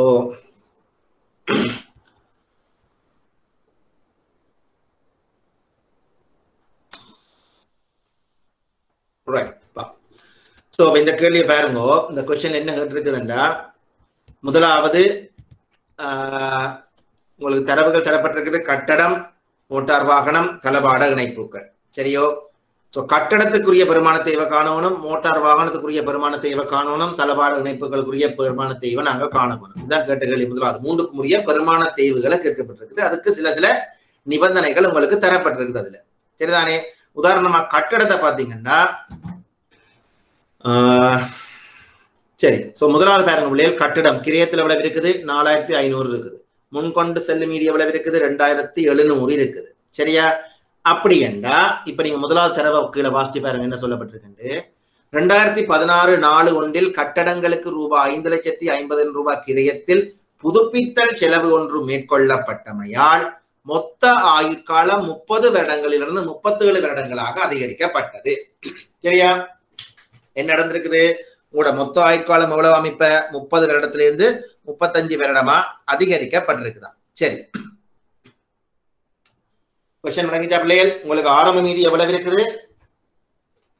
4,500 இருக்குது. இறுதியா உங்களுக்கு கடைசியா முன்கொண்டு செல்லும் மீதி, அதாவது கிரயம் எவ்வளவா? 4,500. இறுதி முன்கொண்டு செல்லும் மீதி எவ்வளவா? எவ்வளவு சொல்லப்பட்டிருக்குது? 2,700 சொல்லப்பட்டிருக்குது. சரிதானே? கவனிங்க, 2,700 சொல்லப்பட்டிருக்குது. அப்ப உங்களோட ஆரம்ப மீதி இருக்குது அதாவது உங்களோட கிரய பெறுமதி இருக்குது பிள்ளைகள் 4,500. உங்களோட முன்கொண்டு செல்லும் மீதி இருக்குது 2,700. சரியா? அப்படி என்றா இப்ப கேட்கப்பட்ட கேள்வியை பாருங்க என்ன கேட்கப்பட்டிருக்குது. 2016 4/1 கட்டடங்களுக்கு ரூபாய் 5,50,000 ரூபாய் கிரயத்தில் புதுப்பித்தல் செலவு ஒன்று மேற்கொள்ளப்பட்டமையினால் மொத்த ஆயுட்காலம் 30 வருடங்களிலிருந்து 37 வருடங்களாக அதிகரிக்கப்பட்டது. சரியோ? சோ ஒன்றா போவோம். சரியா? ரைட். சோ இப்ப கவனிங்கோ, உங்களோட கிரய பெறுமதி எவ்வளவு பிள்ளைகள்? 4,500. சரியா? உங்களோட முன்கொண்டு செல்ல பெறுமதி, நீங்க முன்கொண்டு சென்ற பெறுமதி எவ்வளவு? 2,700. அப்படி என்றா நீங்க அந்த குறித்த வருடத்துல நீங்க அதாவது குறிப்பிட்ட காலம் அந்த சொத்தை நீங்க பயன்படுத்தினதால நீங்க செய்த ஏற்பாடு எவ்வளவு? 1,800. முதலாவது இது விளங்குதா? டிதுஷிகா இது ஓகேயா? ஒரு ஆள்கிட்ட கேட்கிறேன் ஓகேன்னா சரியா? விளங்காதாக்கள் சொல்லுங்க. என்னது? சரி, கிரயம் 4,500 இருக்குது. சரியா? முன்கொண்டு சென்ற மீதி, அதாவது இறுதியில இப்ப ஆரம்பத்துல சொத்து வாங்கி இருந்த கிரயம் 4,500. இறுதியில உங்களுக்கு இப்ப கரண்ட்ல தந்திருக்கிறோம் அந்த பெறுமதி 2,700 சொல்லியிருக்கலாம். அப்படி என்ற பிட்வீன் உங்களுக்கு அந்த இடையில இருக்கிற வித்தியாச பெறுமதி என்ன? நீங்க எவ்வளவு காலமும் செய்த தேவை ஏற்பாட்டு பெறுமதி. நீங்க எப்படி கிரயத்துல இருந்து எப்படி காண்றீங்க? பேலன்ஸ் ஷீட்ல கிரயத்துல இருந்து உங்களோட பெருமான தேவை ஏற்பாடு கழிச்சா என்ன வரும்? முன்கொண்டு செல்லும் மீதி அல்லது என்பிவி நெட் புக் வேல்யூ இல்லையா பிள்ளைகள்? சொத்துக்கு தேவைய பெறுமதி வரும் உங்களுக்கு கரியிங் அமௌண்ட் வரும் இல்லையா ரைட் அதான் என்பிவி என்று போடுறீங்க நெட் புக் வேல்யூ என்று போடுவீங்க கிரியத்துல இருந்து பெருமானத்தை வேட்பாடு கிடைச்சா உங்களோட நெட் புக் வேல்யூ வரும் சோ இப்போ உங்களுக்கு கரண்டா இருக்கிற நெட் புக் வேல்யூ எவ்வளவு 2700 உங்களோட கிரியம் 4500 இடையில நீங்க செய்த பெருமானத்தை வேட்பாடுகள் எவ்வளவு 2700 இது உங்களோட பெருமான தேய்வு ஏற்பாடுகள் சரியா சோ என்ன இதுகளை இந்த சொல்றேன்னா இப்ப நாங்க இறுதி கணக்குக்கு ஸ்டார்ட் பண்ணிக்கல இதுல நிறைய சமயங்கள் வர சான்ஸ் இருக்குது சரிதானே பாப்போம் சோ அப்படி என்றா இந்த 1800 என்ற பெருமான தேவை ஏற்பாடு நாங்க ஏற்கனவே செய்து வச்சிருக்கிறோம்டா எத்தனை வருஷத்துக்கு செய்திருப்போம் எப்படி நாங்க கண்டுபிடிக்கலாம் கணக்குல சொல்லப்பட்டிருக்கு நான் ஏற்கனவே சொன்னா 30 வருடத்துக்கு நாங்க இதுக்கு என்ன செய்திருப்பார்க்கிறோம் தேய்வு செய்ய எதிர்பார்க்கிறோம் நேர்கோட்டு முறையில அப்படி என்றா எங்களோட சொத்துண்ட கிரியமோட பிள்ளைகள் 4500 30 வருஷத்துக்கு தேய்வு செய்தவண்டா ஒரு வருஷத்துக்குரிய தேய்வு பெறுமதி எவ்வளவு 150 4500 30 வருஷத்தால பிரிச்சிங்கன்னா ஒரு வருஷத்துக்குரிய தேய்வு பெறுமதி 150 தேய்வுக்குரிய இரட்டை பதிவு உங்களுக்கு தெரியும் நாங்க படிச்சுட்டோம் தேய்வு கணக்கு வரவு தேய்வு ஏற்பாட்டு கணக்கு செலவண்ட அடிப்படையில் நாங்க பதிவுகளை மேற்கொண்டிருக்கோம் சரிதானே அப்ப 150 அந்த வருடத்துக்குரிய தேய்வு மீதி சரியா அப்ப ஒவ்வொரு வருடத்துக்கு நாங்க 150 செய்திருப்போம் எத்தனை வருஷத்துக்கு தேய்வு செய்திருக்கிறோம் எப்படி கண்டுபிடிக்கலாம் எத்தனை வருஷம் செய்தது எங்களுக்கு தெரியாது ஆனா இன்னொரு விஷயம் தெரியும் எங்களுக்கு மொத்தமா எவ்வளவு தேய்வு ஏற்பாடு செய்து வச்சிருக்கிறோம் 1800 தேய்வு ஏற்பாடு செய்து வச்சிருக்கிறோம் ஒரு வருஷத்துக்குரிய தேய்வு ஏற்பாடு எவ்வளவு 150 அப்ப 150ஆல பிரிச்சீங்கன்னா பிரிச்சு பாருங்க எவ்வளவு வருது 12 இயர்ஸ் அப்ப 12 வருஷத்துக்கு நீங்க என்ன செய்திருக்கிறீங்க பிள்ளைகள் தேய்வு ஏற்பாடு செய்துட்டீங்க ஏற்கனவே செய்துட்டீங்க சரிதானே ரைட் அப்ப 12 வருஷத்துக்கு நீங்க ஏற்கனவே தேய்வு ஏற்பாடு செய்துட்டீங்க 12 வருஷத்துக்கு நீங்க தேய்வு செய்துட்டீங்க பிள்ளைகள் அப்படி என்றால் நீங்க என்ன செய்யலாம் இப்ப உங்களோட யூஸ்ஃபுல் லைஃப் டைம் எவ்வளவு 30 வருஷம் சரியா நீங்க டிப்ரெஷியேட் பண்ணிருக்கீங்க தேய்வு செய்திருக்கீங்க எவ்வளவு காலத்துக்கு 12 வருஷத்துக்கு அப்ப உங்களுக்கு உங்களோட ரிமைனிங் இயர்ஸ் எவ்வளவு 18 வருஷம் ரிமைனிங்கா இருக்குது சரியா திருப்பி சொல்றேன் நீங்க மொத்தமா நீங்க தேய்வு செய்த எதிர்பார்த்த காலப்பகுதி எவ்வளவு 30 வருடங்கள் தேய்வு செய்த காலங்கள் இதுவரை நீங்க எத்தனை வருஷம் தேய்வு செய்திருக்கீங்க 12 வருடங்கள் அழிச்சீங்கன்னா உங்களோட எஞ்சி உள்ள தேய்வு காலம் எவ்வளவு பிள்ளைகள் எஞ்சி உள்ள தேய்வு காலம் எவ்வளவு 18 வருடங்கள் சரியா ஆனா இப்ப நிறுவனம் என்ன செய்யுது யோசிச்சு பாருங்க கேள்வி பாருங்க என்ன செய்யுது நிறுவனம் 30 வருடமா இருந்த உங்களோட என்னது ஆயுட்காலத்தை 37 வருடமாக மாத்தினமா ஏன் மாத்தினம் என்று சொல்லப்பட்டிருக்குது ஏன் மாத்தினம் என்றாவாம் வடிவா கவனிங்கோ 2016 4/1 கட்டடங்களுக்கு 5,50,000 ரூபாய் கிரயத்துல புதுப்பித்தல் செலவு ஒன்று மேற்கொள்ளப்பட்டிருக்குது எனக்கு இதுல சொல்லுங்க பாப்போம் யாரு புதுசா வந்து கேட்டு பார்ப்போம் யாரு தாட்சாயினி புதுப்பித்தல் செலவுண்ட மேற்கொண்டீங்கன்னா அந்த புதுப்பித்தல் செலவு ஒரு மூலதன செலவா வருமான செலவா தெரியுமா மூலதன செலவு வருமான செலவு தெரியுமா என்னண்டு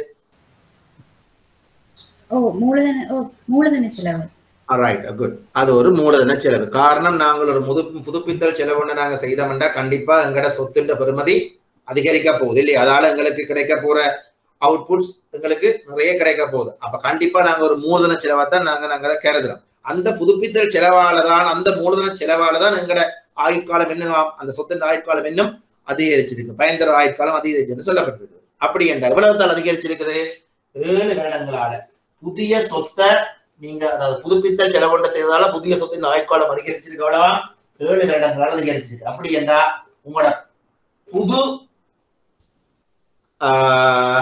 சொத்தின் அதாவது புதிய ஆயுட்காலம் எவ்வளவு புதுசா நீங்க தேய்வு செய்யக்கூடிய ஆயுட்காலம் எவ்வளவு பிள்ளைகள் 25 வருடங்கள் நான் திருப்பி சொல்றேன் நான் விளங்கப்படுத்த கவனிக்கும் 25 வருடங்கள் சரியா அப்ப புதிய சொத்தின் ஆயுட்காலம் இப்ப 25 வருடங்கள் அப்ப 25 வருடங்கள் தான் நாங்க இப்ப என்ன செய்யணும் நடைமுறை ஆண்டுக்குரிய தேய்வை நீங்க கணிப்பிடணும் அப்படி என்றா கவனமா இருக்கணும் இப்ப உங்கள்ட்ட இருக்கிற முன்கொண்டு செல்லும் மீது 2700 இதுல ஒரு புதுப்பித்தல் செலவு செய்றீங்க எவ்வளவு 550 ஏன் நான் அட் பண்றேன் இது ஒரு மூலதன செலவு இதை செய்யறதால எனக்கு ஆயுட்காலம் அதிகரிக்கிறது கண்டிப்பா நான் அதுக்கும் தேய்வு செய்ய வேண்டும் அப்படியே இதை கூட்டினீங்கன்னா எவ்வளவு வருது 4500ல 550 எஸ் 3250 வருது கூட்டினீங்கன்னா இதுதான் இப்ப உங்களோட புதிய சொத்துண்ட மீதி 2016 4/1 இருக்கிற சொத்துண்ட மீதி இது. ரைட். சோ இப்ப நான் இப்ப தேய்வு செய்ய போறது எந்த பெறுமதிக்கு? 3250 ரூபாய் என்ற பெறுமதிக்கு தான் நான் இப்ப தேய்வு செய்ய போறேன். எத்தனை வருஷத்துக்கு செய்ய போறேன்? 3250 ரூபாய்க்கு எத்தனை வருஷத்துக்கு செய்ய போறேன் பவானி? 25 வருஷம். 25 வருஷத்துக்கு செய்ய போறோம். பிரிச்சீங்கன்னா இதுதான் கூட நடைமுறை ஆண்டுக்குரிய தேய்வாக வரும். சரியா? சோ நோட் பண்ணிக்கொள்ளுங்க. ஷாவன் இருப்பிடம் நினைக்கிறேன் இப்ப வந்திருக்கும் என்றாலும் பரவாயில்லை, நீங்க நோட் பண்ணிக்கொள்ளுங்க. இந்த ஆர்டர்ல நோட் பண்ணுங்க. சரியா? சோ இதுக்குரிய விளக்கத்தை நான் சொல்றேன்னு சொல்ல எழுதுவோம். முதல்ல இந்த ஆர்டர்ல நோட் பண்ணுங்க. திருப்பியும் சொல்றேன், கிரயம் 4500 இருக்குது, முன்கொண்டு செலவு மீது 2700 தரப்பட்டிருக்குது. அப்படின்னா கண்டிப்பா தெரியும் உங்களுக்கு பெருமான தேவை ஏற்பாடு 1500. இவ்வளவு காலமும் செய்த பெருமான தேவை ஏற்பாடு 1800. ஆனா இவ்வளவு காலத்துக்கு அந்த தேவை ஏற்பாடு செய்திருக்கிறோம்ன்றது உங்களுக்கு தெரியாது. எப்படி கண்டுபிடிக்கலாம்? நேர்கோட்டு முறையில செய்யறோமா? ஒரு வருஷத்துக்கு 30 வருஷம் தான் எங்களோட ஆயுட்காலம் இருக்குது நார்மலா. ரைட். அப்படி என்ன 4500 கிரயம் இருக்குது. கிரயத்தை 30 வருஷத்துல எடுத்தீங்கன்னா நேர்கோட்டு முறை இழிவு பெறுமதி ஒன்றும் சொல்லப்படையில இல்லையான்னு சொல்லப்பட்டிருக்குது. அப்ப கண்டிப்பா 150 தான் உங்களோட பெருமான தேவை ஒரு வருடத்துக்கு. அப்ப 1500 மொத்த பெருமானத்தை ஏற்பாடு நீங்க செய்து வச்சிருக்கீங்க. 1500 150 பிரிச்சீங்களா 12 வருஷத்துக்கு நீங்க ஏற்கனவே தேவை ஏற்பாடு செய்துட்டீங்கன்ற ஒரு டிசிஷன் எடுக்கிறீங்க. அப்படி ஏண்டா இன்னும் உங்களுக்கு கையில இருக்கிற தேவை ஏற்பாடு நீங்க தேவை செய்ய வேண்டிய காலம் எவ்வளவு? 18 வருடங்கள். 30 வருஷத்துல 12 கழிச்சா 18 வருஷம். ஆனா இந்த 12 வருஷம் முடிஞ்ச பிறகு ஒரு புதுப்பித்தல் செலவொன்றை மேற்கொள்றீங்க. 5,50,000 புதுப்பித்தல் செலவொன்றை மேற்கொள்றீங்க. அதால உங்களோட ஆயுட்காலம் அதிகரிக்குது. அப்ப 5,50 கூட்டுறீங்க 3,150 வருது. சோ அப்ப 3,150 காஸ்ட் எனக்கு தெரியுது. ஆனா எவ்வளவு காலத்துக்கு நான் தேவை செய்யணும் இனி? அப்ப என்ன யோசிக்கிறீங்க? 30 வருடத்துல இருந்து 37 வருஷமா அதிகரிக்குது. அப்ப இன்னும் 7 வருஷத்துக்கு, இன்னும் 7 வருஷத்தால என்னுடைய என்ன அதிகரிக்குது? ஆயுட்காலம் அதிகரிக்குது, பயன்பட ஆயுட்காலம் அதிகரிக்குது. அப்ப நான் இன்னும் 7 வருஷத்தை கூட்டுறேன். அப்ப 30 கழிச்சா 18 இன்னும் இருக்குது. அதோட இன்னொரு 7 கூட்டுறேன். அப்ப 25 வருஷம் இன்னும் நான் அந்த சொத்தை பயன்படுத்த போறேன். 3250 25 வருஷத்தால பிரிச்சீங்கன்னா எவ்வளவு வருது பிள்ளைகள்? எவ்வளவு வருது? 130. 130,000. சரியா நிமலேந்திரா? ஓகே.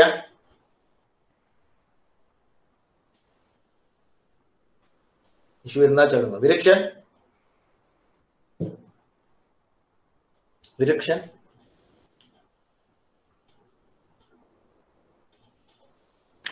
சார். ரைட். ஓகே. சரி. சோ இதைத்தான் நோட் பண்ணிக்கொள்ளுங்க. ஆரம்பத்தில் உள்ள ஆயுட்காலம் 30 வருடங்கள், பயன்படுத்திய சொத்தின் ஆயுட்காலம் 12 வருடங்கள், எஞ்சியுள்ள ஆயுட்காலம் 18 வருடங்கள், புதிய சொத்து கொள்வினால் ஆயுட்காலத்தில் ஏற்பட்ட அதிகரிப்பு 7 வருடங்கள். ஆகவே புதிய ஆயுட்காலம் 25 வருடங்கள். சரியா? உங்களோட புதிய ஆயுட்காலம் 25 வருடங்கள்.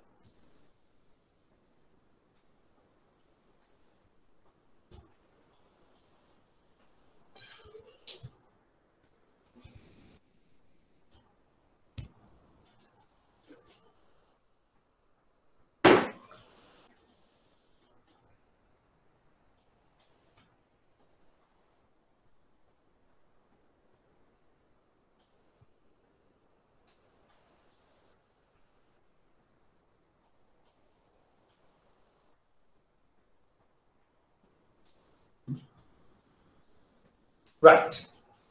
ஓகே தானே? அடுத்தது போகும். சோ ரெண்டாவது கேட்கப்பட்டது கவனிங்கோ. என்ன சொல்லப்பட்டிருக்குது?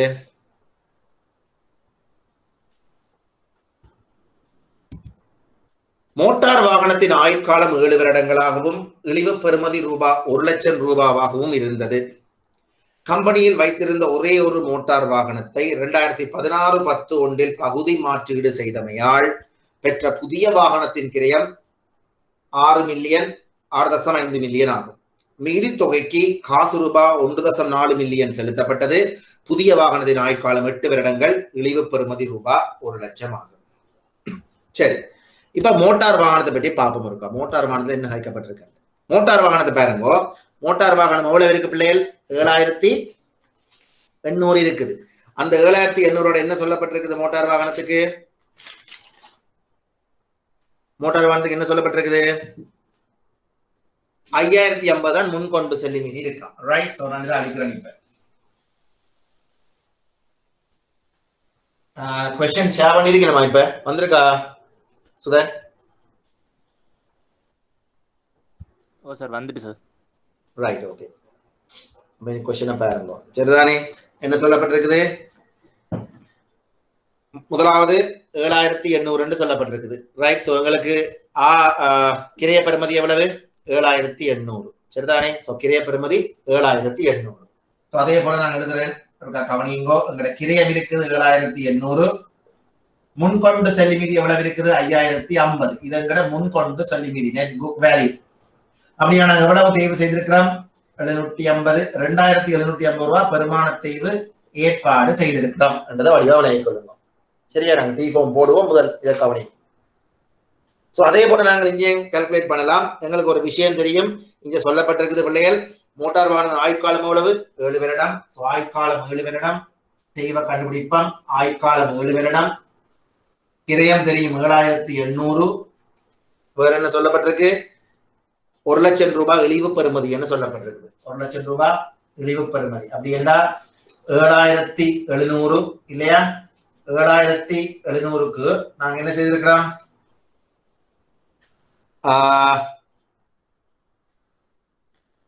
7700 7ஆல பிரிச்சீங்கன்னா பிள்ளைகள் எவ்வளவு வருது? 1100. இதுதான் உங்களோட என்ன ஒரு வருடத்துக்குரிய தேய்வு. சரிதானே? ரைட். இப்ப கவனிங்க என்ன சொல்லி இருக்கிறோம். மோட்டார் வாகனத்தின் ஆயுட்காலம் சொல்லப்பட்டிருக்குது 7 வருடங்களாம். Right, okay.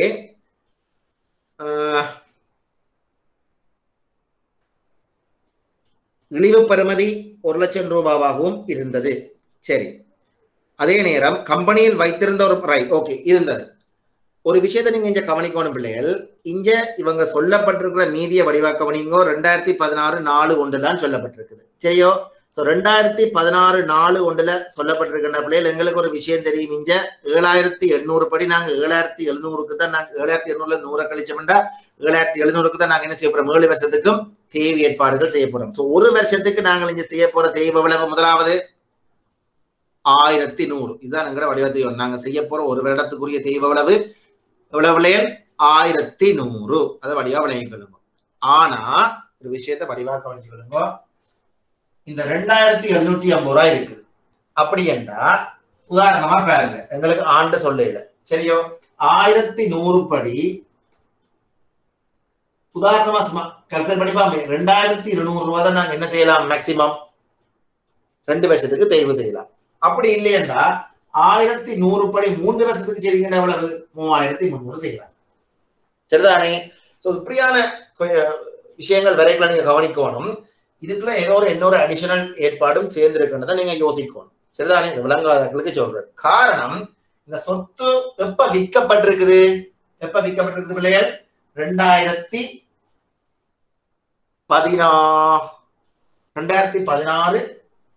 10 முதலாம் தேதி அக்டோபர் 1 தான் இது விற்கப்பட்டிருக்குது. எங்கட பைனான்சியல் இயர் எப்ப துவங்குது? 2016 4/1 தான் எங்கட பைனான்சியல் இயர் துவங்குது. அப்படி என்றா என்ன நடந்திருக்கின்றா பிள்ளைகள்? 2016 4/1க்கும் 2016 10/1க்கும் இடையில எத்தனை மாதம் இருக்குது?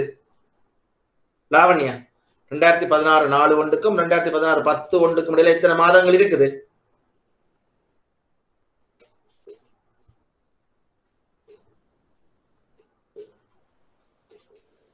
6 மாசம். 6 months இல்லையா? 6 மாதங்கள் இருக்குதுண்டா அந்த 6 மாதத்துக்கும் என்ன செய்யணும்? தேய்வு ஏற்பாடு செய்ய வேண்டும். சரிதானே? சொத்து விற்க மட்டும் நாங்க தேய்வு ஏற்பாடு செய்ய வேண்டும். அந்த தேய்வு ஏற்பாடும் செய்த பிறகுதான் இந்த மீதி எங்களுக்கு தந்திருக்கிற. சரியோ? அப்படி என்றா 6 மாதத்துக்கு பாருங்க, ஒரு வருஷத்துக்கு 1100 6 மாதத்துக்கு எவ்வளவு? 2ஆல பிரிச்சீங்க, 12ஆல பிரிச்சு 6ஆல பிரிக்கிறீங்கன்னா எவ்வளவு? 550. சரியோ? அப்படி என்றா ஒரு வருஷத்துக்கு 1100 6 மாசத்துக்கு 550. இந்த அடிப்படையில் 2750 ரூபாய் தேய்வு எங்களுக்கு செய்யப்பட்டிருக்குது. சரிதானே? இது கிளியரா தாரணி? Okay sir. ரைட், சரி. அப்படி என்றா எங்களுக்கு தெரியுது. இப்ப முன்கொண்டு செல்லி மீதி 5050 இருக்கின்றது தெரியுது. அதுக்குள்ள அந்த 550 ரூபாய் தேய்வு செய்யப்பட்டிருக்கின்றது எங்களுக்கு தெரியுது. ரைட், ஓகே, தொடர்ந்து வாசிப்போம். கம்பெனியில் வைத்திருந்த ஒரே ஒரு மோட்டார் வாகனத்தை 2016-11 பகுதி மாற்றீடு செய்தமையால், இது பகுதி மாற்றீடு. பகுதி மாற்றீடு செய்யறனாலும் விற்கிறனாலும் நீங்க ஒரே மாதிரி தான் நாங்க டிரான்சாக்ஷன் பெற போது என்ட்ரியில இன்னொரு மாற்றம் பெறும். சரிதானே?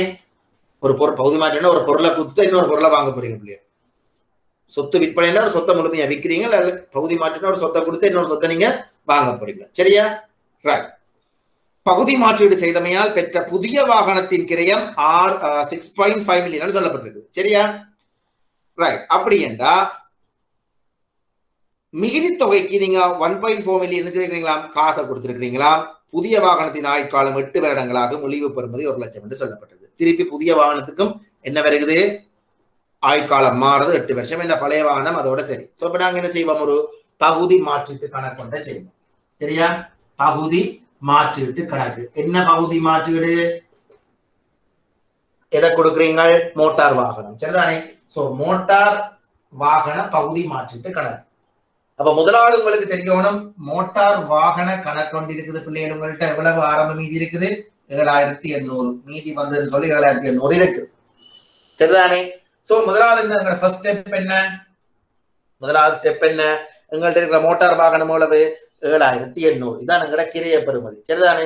முதலாவது என்ன செய்வோம்? கிரைய பெறுமதி எங்க மாத்துவோம்? மோட்டார் வாகன விற்பனை கணக்கு பகுதி மாற்றீட்டு கணக்குக்கு மாத்துவோம். இதுல ஏதாவது பிரச்சனை இருக்கா பிள்ளைகள்? அதை சொல்லுங்க. கிரையத்தை விற்பனை கணக்கு மாத்துற மாதிரி கிரையத்தை பகுதி மாற்றீட்டு கணக்குக்கு மாத்துறீங்க. இதுல ஏதாவது இஷ்யூ இருக்கா குளோரியா? இல்ல சார். ரைட். சோ மோட்டார் வாகன கணக்குக்கு மாத்துறீங்க. இது மோட்டார் வாகன பகுதி மாற்றீடு போட போறீங்க. சரியா? செகண்ட் ரெண்டாவது ஸ்டெப் என்ன?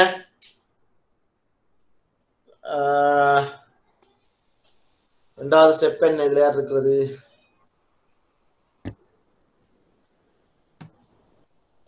லாவண்யா சொல்லுங்க. ரெண்டாவது ஸ்டெப் என்ன? ஸ்டெப் 2. ஸ்டெப் 2 விக்கா சொல்லுங்க. என்ன செய்யணும்? ஸ்டெப் 2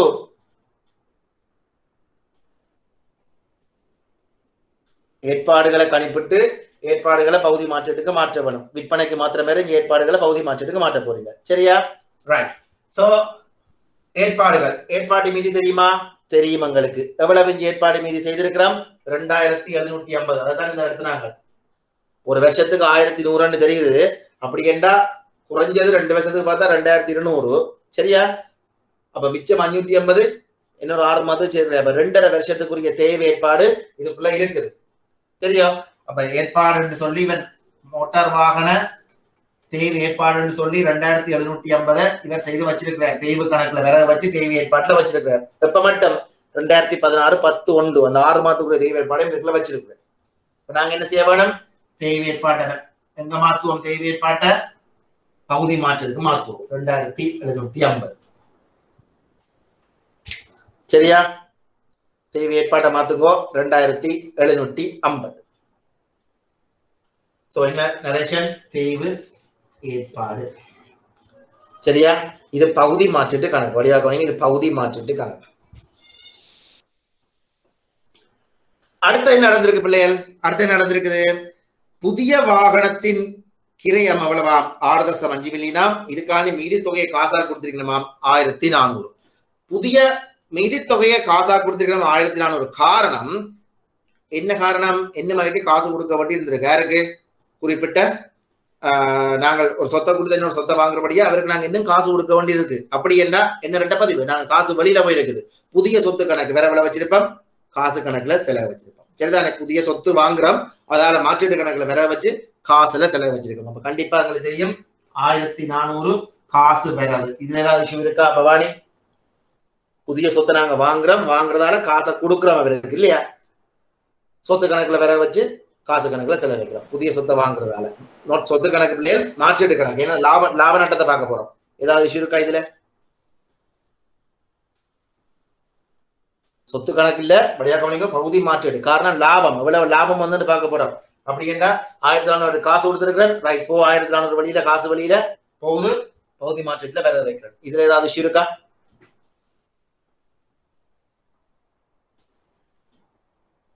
பவானி இது விஷயம் இருக்கா? இல்ல சார். Fine. எவ்வளவு 1400.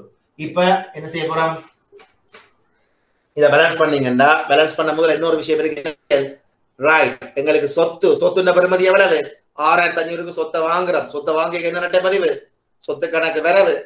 ரைட், சொத்து கணக்கு வரவு எங்க செலவு வைப்போம்?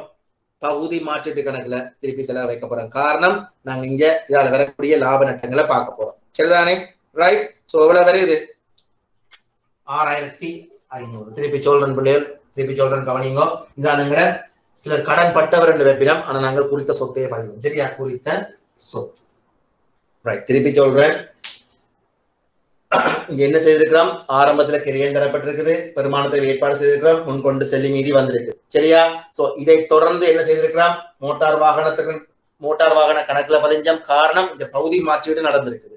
பகுதி மாற்றீடு செய்யல எங்களுக்கு வடிவா தெரியணும். அந்த குறித்த வருஷத்துல நாங்கள் எவ்வளவு தேவைப்பாடு செய்தாங்க, அந்த சொத்துக்கு மாற்றுறது மூலமா எவ்வளவு தேவைப்பாடு செய்தாங்கன்றதை கணிக்க வேணும். எவ்வளவு தேவைப்பாடு செய்தாங்க? 2780. அதை நாங்க கணிச்சிட்டோம் முதலே. உங்களுக்கு விளங்குது? 2000 தேவை செய்தாங்க விளங்குது. அதுக்குரிய ப்ரூஃப் தான் இந்த அடுத்ததற்கு எப்படி வந்தது. சரிதானே?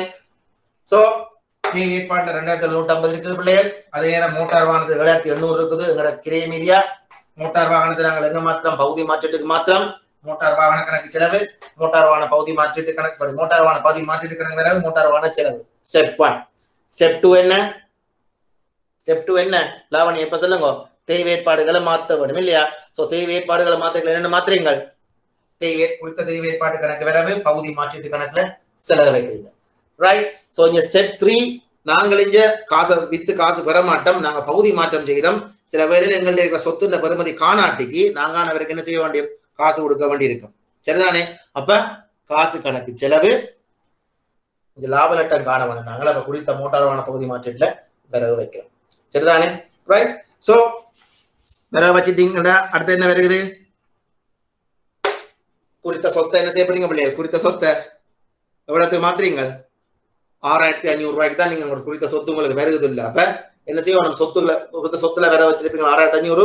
பகுதி மாற்றீடு செய்தது எவ்வளவு? 6500. சரியா? பகுதி மாற்றீடு 6500. சோ இந்த பேலன்ஸ் பண்ணீங்கன்னா உங்களுக்கு என்ன வரும்? லாப நட்டம் வரும். சரியா?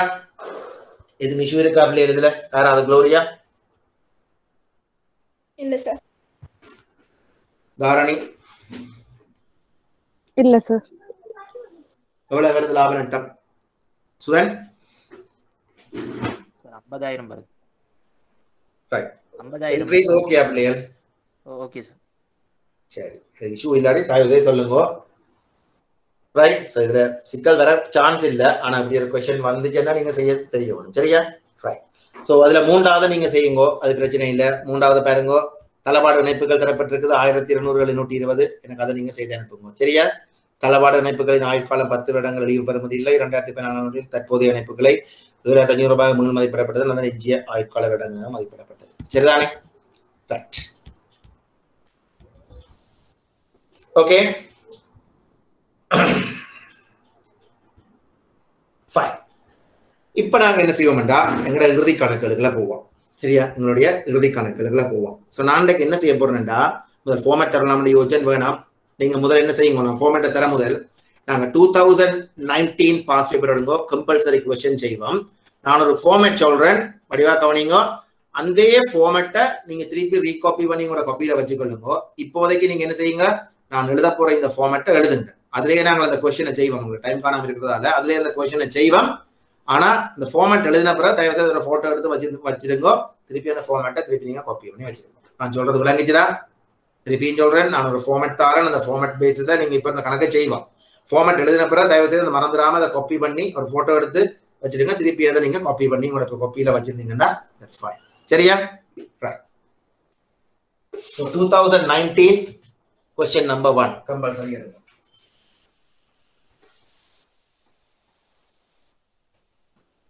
2019 question number 1.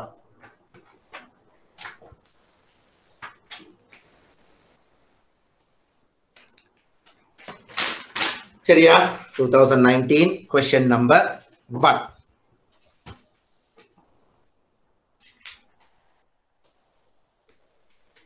முதல் ஃபார்மேட் 19 விளங்கில?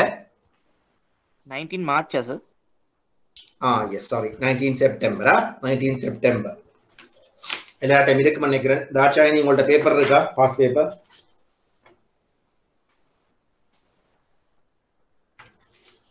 சாரி தாட்சாயினி திருச்செந்தில்நாதன் இருக்கா? பாஸ் பேப்பர்ஸ்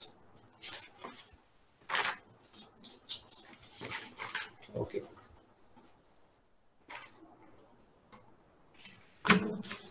ஓகே, ஸோ நான் தார ஃபார்மேட்டை மட்டும் நீங்க போட்டுக்கொண்டீங்கன்னா சரி. முதலாவது கேள்வியின முதலாவது பகுதியை மட்டும் இருக்க மேல வாசிப்போம். முடிவடைந்த நிதியாண்டு 31/12/2018 உள்ளவாறு பெர்ஃபெக்ட் பேங்க் பிஎல்சியின் கணக்கீட்டு பதிவேடுகளிலிருந்து பின்வரும் தகவல்கள் எடுக்கப்பட்டுள்ளது. திருப்பியும் வாசிங்கோ. முடிவடைந்த நிதியாண்டு 31/12/2018 உள்ளவாறு பெர்ஃபெக்ட் பேங்க் பிஎல்சியின் கணக்கீட்டு பதிவேடுகளிலிருந்து பின்வரும் தகவல்கள் எடுக்கப்பட்டுள்ளது. சரியா? ரைட். ஸோ தகவல்களை பிறகு வாசிப்போம். முதலாவது கொஸ்டின் படியா இருக்க ஃபார்மேட்டை மட்டும் போட்டுக்கொள்வோம். சரியா? ரைட். மேல் எழுதி கொள்ளுங்கோ. முதலாவது இதை மட்டும்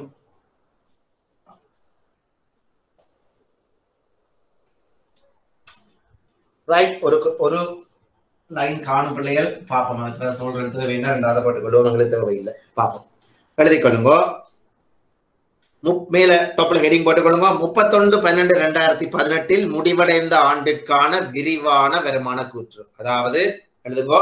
பெர்ஃபெக்ட் பேங்க் பிஎல்சியின் 31/12/2018 முடிவடைந்த ஆண்டிற்கான விரிவான வருமான கூற்று.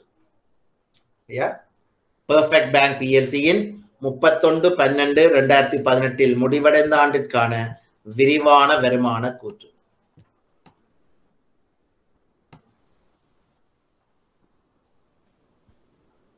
ஓகே, அதுல முதலாவது எழுதி கொள்ளுங்கோ.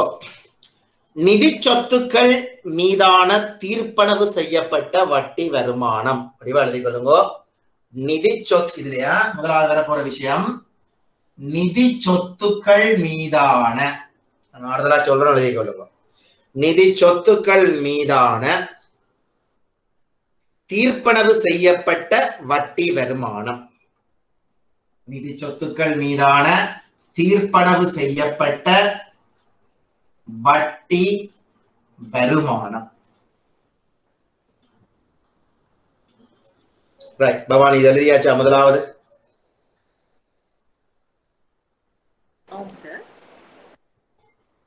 அடுத்த லைன் எழுதுங்க.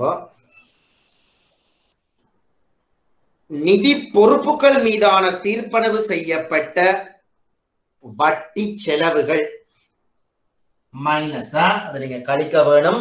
இந்த வட்டி வருமானத்துல இருந்து நிதி பொறுப்புகள் மீதான தீர்ப்பனவு செய்யப்பட்ட வட்டி செலவுகள். நிதி பொறுப்புகள் மீதான தீர்ப்பனவு செய்யப்பட்ட வட்டி செலவுகள்.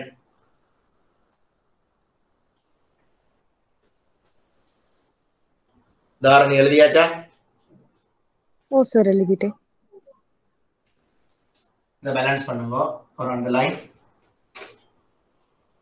தேறிய வட்டி வருமானம்.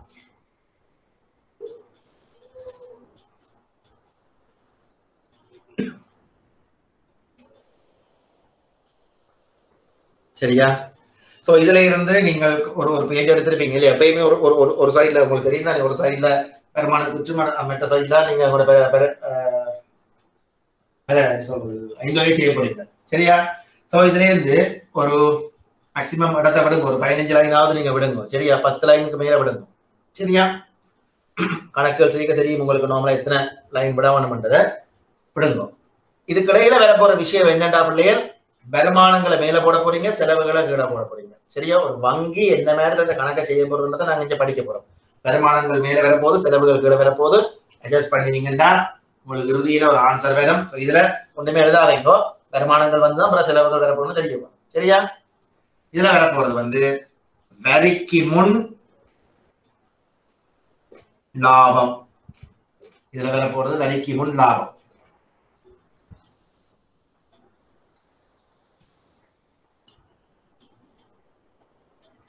எழுதியாச்சா குளோரியா? ஓ சார். சோ கலிங்கோ வருமான வரி.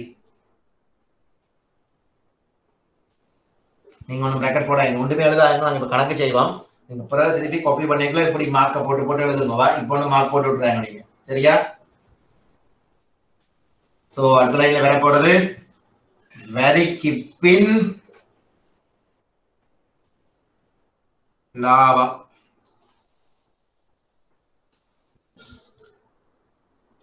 இவ்வளவு எழுதியாச்சா? லாவண்யா, வரிக்கு பின் லாபம் மட்டும் எழுதியாச்சா? ஆம் சார், எழுதியாச்சு. குட். அடுத்த லைன்ல இதுக்கு அடுத்த லைன்ல ஒரு ஹெடிங் போட்டுக்கொள்ளுங்க.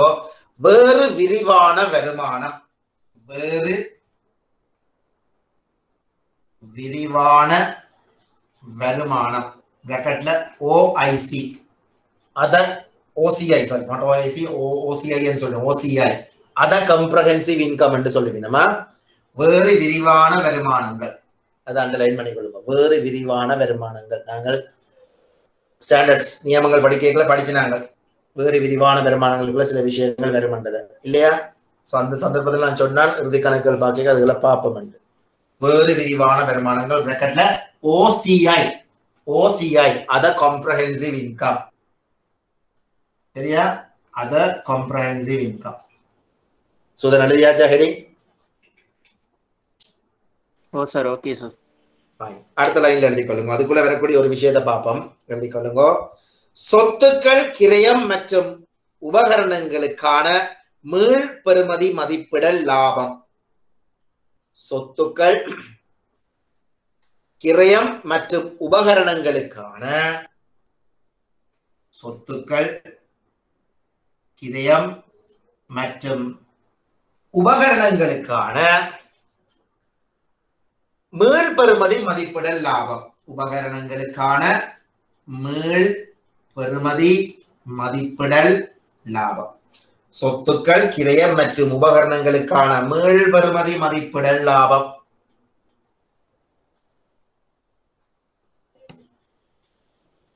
தாட்சாயணி எழுதியாச்சா?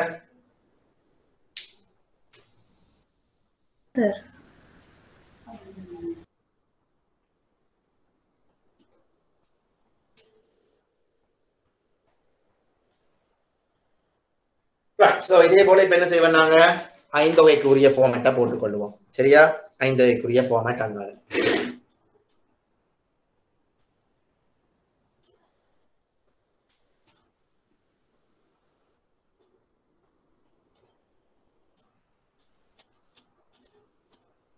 சோ இதுல வேணும்னா விவரம் தொகைன்னு போடுங்க.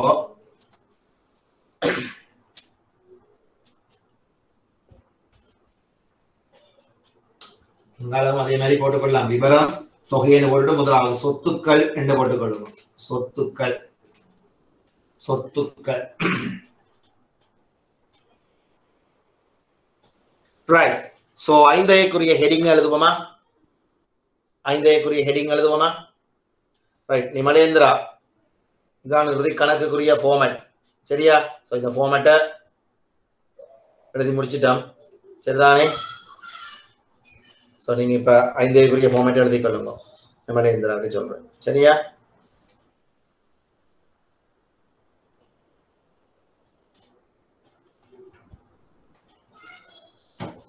தம்பிக்காண்டி சொல்றேன் டக்கண்டு. சரியா? என்ன விஷயம் கவனிங்க. இதுல முதலாக சொல்லப்பட்ட ஃபார்மேட் எழுதுறோம். சரியா? ஃபார்மேட்ல ஹெடிங் போட்டாங்க 31/12/2018 முடிவடைந்த ஆண்டுக்கான விரிவான வருமான கூற்று. இது 2019 ஆண்டு செப்டம்பர் 2019 கம்பல்சரி क्वेश्चन செய்யறோம். சரியா தம்பி? செப்டம்பர் 2019 கம்பல்சரி क्वेश्चन நம்பர் 1 இறுதி கணக்கு. சரியா? உங்களோட பாஸ் பேப்பர்ஸ் இருக்குன்னு நினைக்கிறேன். ரைட். எல்லாம் அனுப்பி இருக்கணும். ஏற்கனவே அனுப்பப்பட்டது. சரிதானே? ரைட். சோ அதுல இறுதி கணக்குரிய வருமான கூற்றுக்குரிய ஃபார்மேட் திருப்பி மக்கா சொல்றேன். முதலாவது எழுதப்பட்டது நிதி சொத்துக்கள் மீதான தீர்ப்பனவு செய்யப்பட்ட வட்டி வருமானம். நிதி சொத்துக்கள் மீதான தீர்ப்பனவு செய்யப்பட்ட வட்டி வருமானம். அதுல இருந்து கழிக்க வேண்டிய விஷயம் நிதி பொறுப்புகள் மீதான தீர்ப்பனவு செய்யப்பட்ட வட்டி செலவுகள். நிதி பொறுப்புகள் மீதான தீர்ப்பனவு செய்யப்பட்ட வட்டி செலவுகள். சோ ஒன்றில் இதோட கழிச்சு எடுத்தீங்கன்னா வரப்போற அமௌண்ட் வந்து தேறிய வட்டி வருமானம். ரைட்? தேறிய வட்டி வருமானத்துக்கு பிறகு வருமானங்களை என்டர் பண்ணுவீங்க, பிறகு செலவுகளை கழிப்பீங்க, கழிச்ச பிறகு வரப்போறது வரிக்கு முன் லாபம். சோ அந்த வரிக்கு முன் லாபத்துல இருந்து வருமான வரியை கழிப்பீங்க, கழிச்சீங்கன்னா வரிக்கு பின் லாபம். அதுக்கு கீழே ஒரு ஹெடிங் போட்டுக்கொள்ளுங்க, வேறு விரிவான வருமானங்கள். அத காம்ப்ரஹென்சிவ் இன்கம், ஓசிஐ. சரியா? ஓசிஐ ஓசிஐ என்று சொல்லுவோம், அத காம்ப்ரஹென்சிவ் இன்கம். சோ அந்த அத காம்ப்ரஹென்சிவ் இன்கத்துல வரக்கூடிய ஒரு விடயத்தை பார்ப்போம். சொத்துக்கள் இதுல எழுதப்பட்டிருக்குது, ஷார்ட் ஃபார்ம்ல எழுதியிருக்கிறேன். சொத்துக்கள், கிரயம் மற்றும் உபகரணங்களுக்கான மீள் பெறுமதி மதிப்பிடல் லாபம். சோ மீள் பெறுமதி மதிப்பிடல் லாபங்கள் எங்க வரப்போது? வேறு விரிவான வருமானத்துக்கு கீழே வரும். ஏற்கனவே ஸ்டாண்டர்ட்ஸ் படிச்சுனாங்க. சரியா தம்பி? நிமலேந்திரா ஓகேயா?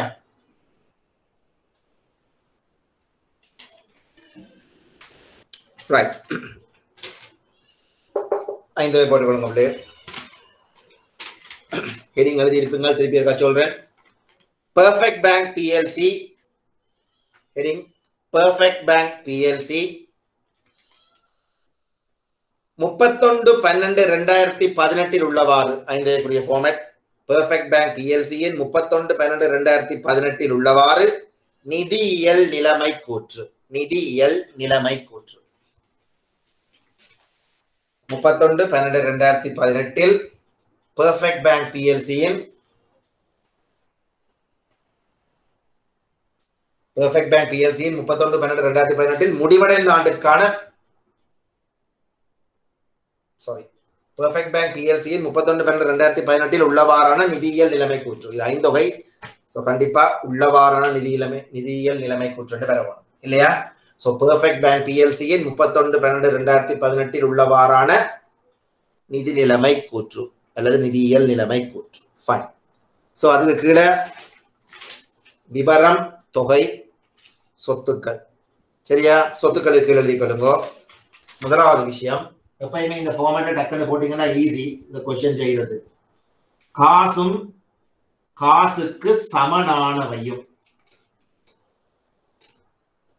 காசும் காசுக்கு சமனானவையும்.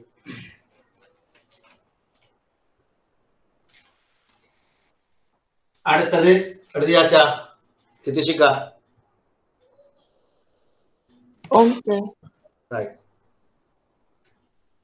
அடுத்தது மத்திய வங்கியில் உள்ள நிலுவைகள். மத்திய வங்கியில் உள்ள நிலுவைகள்.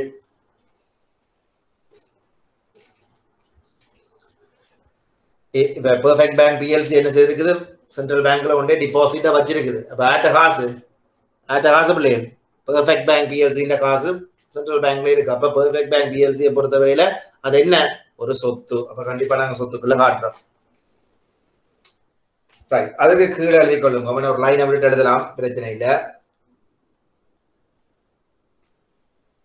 லாபம் அல்லது நட்டத்தினூடாக அங்கீகரிக்கப்பட்ட நிதியியல் சொத்துக்கள். லாபம் அல்லது நட்டத்தினூடாக அங்கீகரிக்கப்பட்ட நிதியியல் சொத்துக்கள். லாபம் அல்லது நட்டத்தினூடாக அங்கீகரிக்கப்பட்ட நிதியியல் சொத்துக்கள்.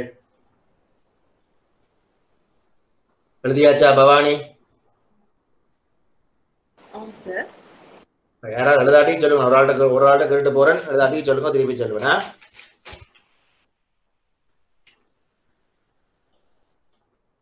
அடுத்தது தீர்ப்பனவு கிரயத்தில் நிதி சொத்துக்கள். அடுத்தது லைன்ல புது வேர்டிங்ஸ் எழுதிக் கொள்ளுங்க, அப்புறம் பார்ப்போம். தீர்ப்பனவு கிரயத்தில் நிதி சொத்துக்கள். தீர்ப்பனவு கிரயத்தில் நிதி சொத்துக்கள்.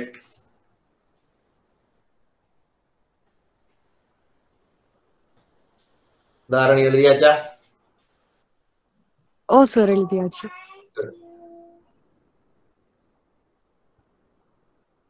அடுத்தது எழுதிக் கொள்ளுங்கோ.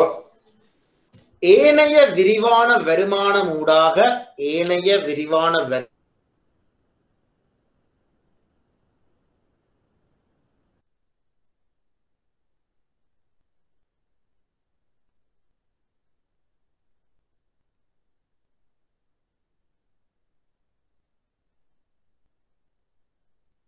பெறுமதியில் உள்ள நிதியியல் சொத்துக்கள். சரியா பிள்ளை? ரைட். திருப்பி சொல்லவா? ஏனைய விரிவான வருமானம் ஊடாக ஏனைய விரிவான வருமானம் ஊடாக நியாய பெறுமதியில் உள்ள நிதியியல் சொத்துக்கள்.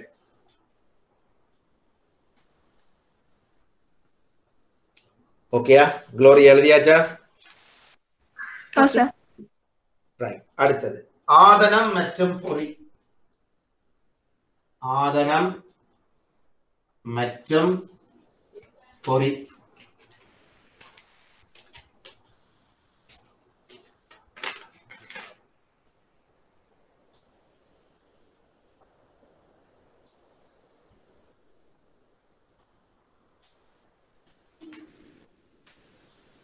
சுதன் எழுதியாச்சா? Okay sir. அடுத்த லைன்ல ஏனைய சொத்துக்கள். ஏனைய சொத்துக்கள்.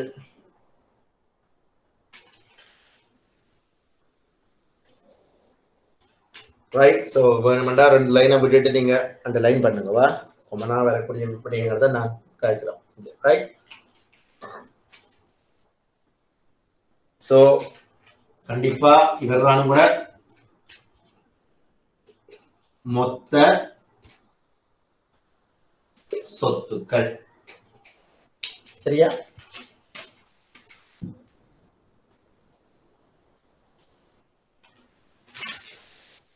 ஓகே. லாவண்யா எவ்வளவு எழுதியாச்சா?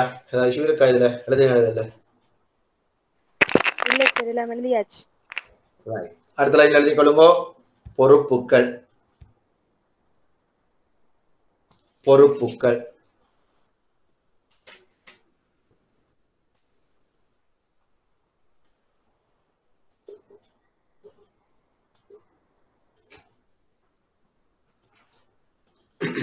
அதுல எழுதி கொள்ளுங்க. தவணை முறை கடன் தீர்ப்பனவு கிரயத்தில் தவணைமுறை கடன் தீர்ப்பனவு கிரயத்தில்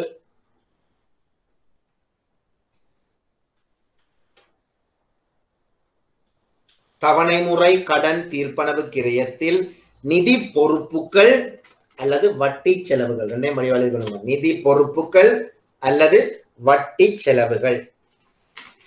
தவணைமுறை கடன் தீர்ப்பனவு கிரயத்தில் தவணைமுறை கடன் தீர்ப்பனவு கிரயத்தில் நிதி பொறுப்புகள் அல்லது வட்டி செலவுகள்.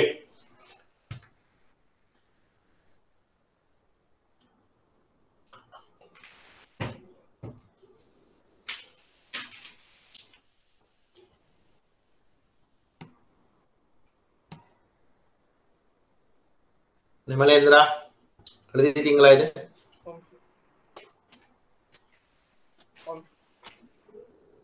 எழுதியாச்சா?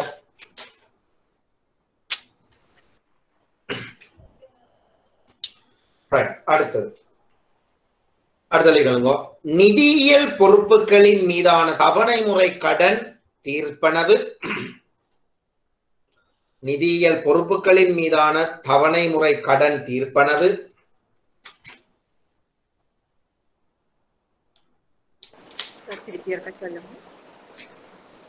முதலாவது திருப்பி சொல்றேன். முதலாவது தவணை முறை கடன் தீர்ப்பனவு கிரயத்தில் நிதி பொறுப்புகள் அல்லது வட்டி செலவுகள். இரண்டாவது நிதியியல் பொறுப்புகளின் மீதான தவணை முறை கடன் தீர்ப்பனவு. நிதியியல் பொறுப்புகளின் மீதான நிதியியல் பொறுப்புகளின் மீதான தவணை முறை கடன் தீர்ப்பன.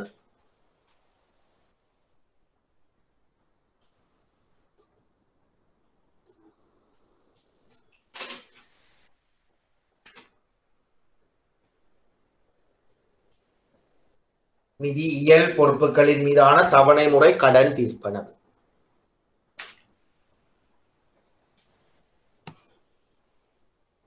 தாட்சாயணி எழுதியாச்சா? ஓம் சார். அடுத்தது ஏனைய பொறுப்புகள்.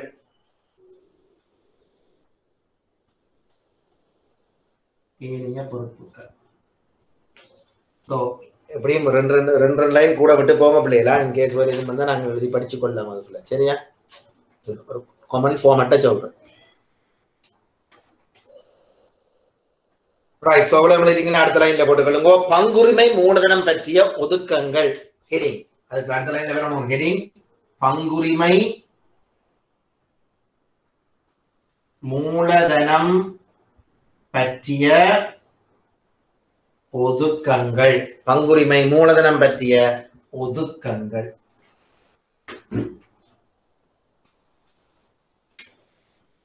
பங்குரிமை மூலதனம் பற்றிய ஒதுக்கங்கள். யாராவது எழுதாட்டிக்கு தயவுசெய்து சொல்லுங்க. ஓகே திதுஷிகா எழுதியாச்சா?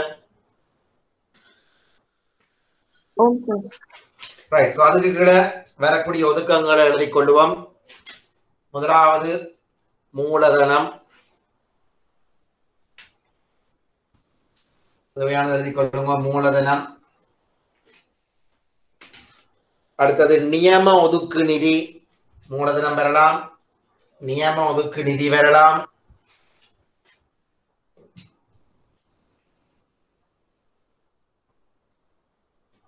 ஓசிஐ ஒதுக்கு வரலாம். ஓசிஐ ஒதுக்கு விரிவான வருமானம் இல்லையா?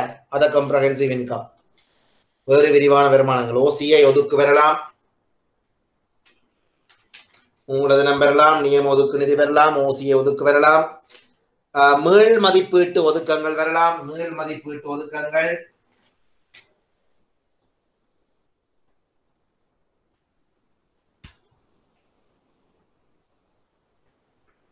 மூலதனம், நியம ஒதுக்கு நிதி, ஓசிஐ ஒதுக்கு, மீள் மதிப்பீட்டு ஒதுக்கம்.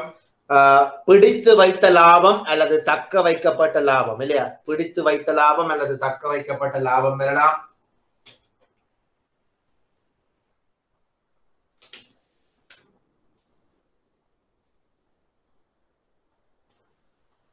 சரியா? சோ நீங்க அந்த 5 விஷயத்தை உங்களுக்கு தேவையான விஷயத்தை எழுதி போட்டு அந்த டோட்டலையும் ஜாலியா எடுப்பீங்கள். சரியா? மொத்த சொத்துக்களுக்கு மட்டும் டபுள் லைன் பண்ணுங்க. மொத்த சொத்துக்களுக்கு மட்டும் டபுள் லைன், இவைக்கு டபுள் லைன் வேணாம். மொத்த சொத்துக்களுக்கு மட்டும் டபுள் லைன். என்னது சொத்து முடிஞ்சது அதோட இல்லையா? ஃபைனல் ஆன்சர் சொத்து. ரைட். சோ இனி என்ன செய்ய போறீங்க? இதுக்கு என்ன ஆன்சர்? அதாவது பங்குரிமை மூலதனம் பற்றிய ஒதுக்கங்களை கூட்டி வார ஆன்சர் வந்து மொத்த பங்குரிமை மூலதனம் மற்றும் ஒதுக்கங்கள் எழுதி கொள்ளுங்க. இந்த ஆன்சர் எழுதி கொள்ளுங்க. மொத்த பங்குரிமை மற்றும் ஒதுக்கங்கள். அதாவது இந்த ஆன்சருக்கு இதுல வரப்போற ஆன்சர் மொத்த பங்குரிமை மற்றும் ஒதுக்கங்கள்.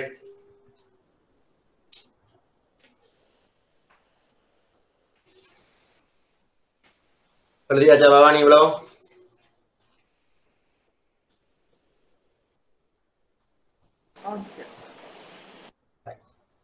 சோ இனி அடுத்த லைன் ஒரு லைனை விட்டுட்டு எழுதி கொள்ளுங்க. ஒரு லைனை விட்டுட்டு இது ரெண்டையும் கூட்டினீங்கன்னா உங்களுக்கு ஃபைனல் ஆன்சர் வரும். Double line. இந்த ரெண்டையும் கூட்டினீங்கண்டா அதாவது பொறுப்புகள்ல 2 விஷயமே கொண்டு இந்த தவணை முறை கடன் சம்பந்தமான பொறுப்புகளும் அடுத்தது பங்குரிமை மூலம் சம்பந்தமான பொறுப்புகளும் இது ரெண்டையும் கூட்டினீங்கண்டா உங்களுக்கு என்ன வரப்போகுது? மொத்த பருமதி வரப்போகுது. இது ரெண்டையும் கூட்டினா இதுல மொத்த பருமதி வரும். இறுதியில டபுள் லைன் பண்ணுங்க. அதுக்கு என்ன சொல்ல போறீங்க? மொத்த பொறுப்புகள் பங்குரிமை மூலதனம் மற்றும் ஒதுக்கங்கள். இது எழுதி கொள்ளுங்க. மொத்த பொறுப்புகள் பங்குரிமை மூலதனம் மற்றும் பொறுப்புகள். மொத்த பொறுப்புகள் பங்குரிமை மூலதனம் மற்றும் பொறுப்புகள். சரியா? சோ இதுல முக்கியமா ரைட் ஓகே உதாரணம் எழுதி முடிஞ்சதா? ஓ சார் எழுதிட்டேன். சரி எல்லாரும் எழுதிருப்பீங்கன்னு நினைக்கிறேன். ஒரு ஆளை கேட்டா சரி எல்லாரும் எழுதிருப்பீங்கன்னு நினைக்கிறேன்னா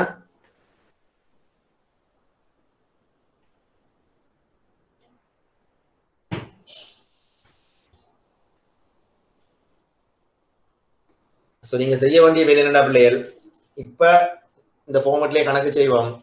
தயவு செய்து மறக்காம திருப்பி ஒருக்க என்ன செய்யுங்க, நீங்க இந்த ஃபார்மேட் எழுதி வச்சிருங்க. சரிதானே? ரைட்.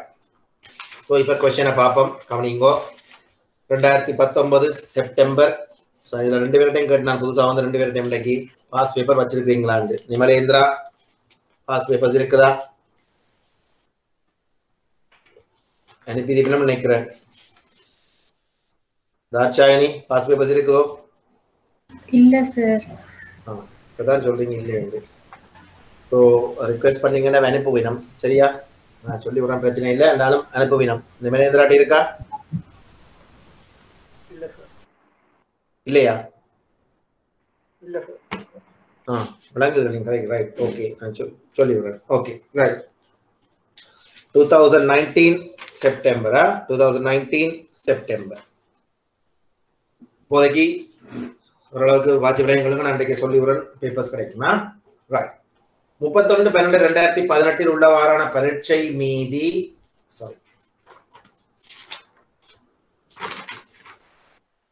முடிவடைந்த நிதியாண்டு 31/12/2018 உள்ளவாறு பெர்ஃபெக்ட் பேங்க் பிஎல்சியின் கணக்கீட்டு பதிவேடுகளிலிருந்து பின்வரும் தகவல்கள் எடுக்கப்பட்டுள்ளது. ஓரளவுக்கு கவனிச்சு கொள்ளுங்க. ஃபார்மேட் வச்சிருக்கக்கூடிய பேப்பர்ஸ் இல்லாதவர்கள் கவனிச்சு கொள்ளுங்க. முடிவடைந்த நிதியாண்டு 31/12/2018 உள்ளவாறு பெர்ஃபெக்ட் பேங்க் பிஎல்சியின் கணக்கீட்டு பதிவேடுகளிலிருந்து பின்வரும் தகவல்கள் எடுக்கப்பட்டுள்ளது. 31/12/2018 உள்ளவாறு கணக்கு மீதிகளின் பட்டியல். கேள்வியை வாசிப்போம். நான் இப்ப என்ன கேள்வி வாசிக்க போறேன்னா, நாங்க இங்க எழுதின விஷயங்கள் ஏதாவது வந்திருக்கான்னு பார்த்துக்கொள்ளுங்க, அவ்வளவு காணும். சரியா? பரீட்சை மீதியை முதல் வாசிக்கிறேன். தவணை முறை கடன் தீர்ப்பனவு கிரயத்தில் நிதியியல் சொத்துக்கள் 1,60,000. நிதியியல் சொத்துக்களின் மீதான தவணை முறை கடன் தீர்ப்பனவு வட்டி வருமானம் 36,000. நிதியியல் சொத்துக்கள் மீதான பெறுமதி இழப்பு அறவீடுகள் 4,000. லாபம் அல்லது நட்டத்தினூடாக அங்கீகரிக்கப்பட்ட நிதியியல் சொத்துக்கள் 18,000. பங்கு லாப வருமானம் 2,000. தவணை முறை கடன் தீர்ப்பனவு கிரயத்தில் வட்டி செலவுகள் 1,30,000. நிதியியல் பொறுப்புகளின் மீதான தவணை முறை கடன் தீர்ப்பனவு வட்டி செலவுகள் 12,000. சோ சரி, இவ்வளவு நேரமா நான் சில விஷயங்களை வாசிச்சேன். ஓகே, புது புது புது புது விஷயங்கள். பட் இந்த ஃபார்மேட்ல இவ்வாறான விடயங்கள் இருக்கா இல்லையா சுதன்? ஓரளவுக்கு வாசிச்சு இருக்கு சார். ரைட், ஓரளவுக்கு அதை பார்த்துக்கொள்ளுங்க, அவ்வளவு காணும். அங்காட தொழிற்பாட்டு மற்றும் ஏனைய செலவுகள் கட்டணம் மற்றும் தரகு வருமானம் 8,000. கட்டணம் மற்றும் தரகு செலவுகள் 5,000. தொழிற்பாட்டு மற்றும் ஏனைய செலவுகள் 9,000. வருமான வரி செலவுகள் 3,000. நானாவீத கொடுப்பனவுகள் 6,000. சோ இங்க வருமானங்கள் செலவினதை பற்றி கதைக்கிறோம். உங்களுக்கு ஓரளவுக்கு விளங்கி இருக்கும் இல்லையா? உதாரணமா கட்டணம் மற்றும் தரகு வருமானம், கட்டணம் மற்றும் தரகு செலவுகள், தொழிற்பாட்டு மற்றும் ஏனைய செலவுகள், வருமான வரி செலவுகள், நானாவீத கொடுப்பனவுகள், காசு மற்றும் காசுக்கு சமனானவை. காசு மற்றும் காசுக்கு சமனானவை எங்க போகும் குளோரியா? நிதி நிலைமை கூற்று. சரி, இலங்கை மத்திய வங்கியில் உள்ள மீதிகள் அப்படியே இருக்கு. நிதி நிலைமை கூற்று. ஆதனம் இயந்திரம் மற்றும் உபகரணங்கள் நிதி நிலைமை கூற்று. லாபம் அல்லது நட்டத்தினூடாக அங்கீகரிக்கப்பட்ட நிதி பொறுப்புகள் நிதி நிலைமை கூற்று. ஏனைய சொத்துக்கள் நிதி நிலைமை கூற்று. ஏனைய பொறுப்புகள் நிதி நிலைமை கூற்று. கூறப்பட்ட மூலதனம் லாவண்யா, கூறப்பட்ட மூலதனம் எங்க போகும்? நிதி நிலைமை கூற்று. பங்கு லாப கொடுப்பனவு எங்க போகும்? விதுஷிகா.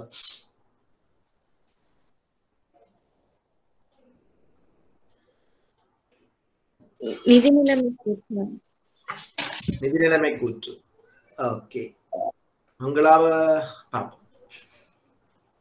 தாரணி. பிழை இல்லை நீங்க சொன்னது. ஆனா மாற்றங்கள் கூற்றுக்கள் விளங்கியது. உரிமையாண்மை கூற்று. Very good, right. அங்காமோ பங்களாவ கொடுப்பனம் இல்லையா, கொடுத்துட்டோம். என்னென்ன நிலைமைக்கு போகும் திதிஷிகா, அது நாங்கள் உரிமையாண்மை மாற்ற கூற்றுல சேஞ்சஸ் இன் ஈக்விட்டி. சரியோ? ஸோ அது பா, ரைட், குட். அடுத்து நியம ஒதுக்கு நிதி. தாட்சாயணி, நியம ஒதுக்கு நிதி தெரிஞ்சா சொல்லுங்க, தெரியாடி பிரச்சனை இல்லை. சொத்து நிதிநிலைமை கூற்றுல. நிதிநிலைமை சொத்து இல்லையா, அது பொறுப்பா? பொறுப்புக்கெல்லாம் பங்குரிமை மற்றும் மூலம் இஞ்சாம சரியா, கவனமா இருக்கணும். பட் நிதிநிலைமை கூறு, தட்ஸ் ஃபைன்.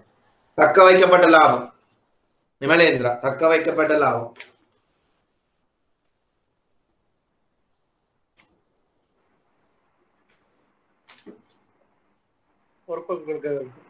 ரைட், பொறுப்பு. Okay, so right. ஸோ இவ்வளவு விஷயங்களும் தரப்பட்டிருக்குது. இப்போ அட்ஜஸ்ட்மெண்ட்ஸை வாட்சி பார்ப்போம். பெர்ஃபெக்ட் பேங்க் பிஎல்சியின் ஸோ இப்போ உங்களுக்கு ஒரு விஷயம் தெரியுது, ஃபார்மேட் போட்டதுல பிரயோசனம் இருக்குன்றது விளங்குது. சரிதானே?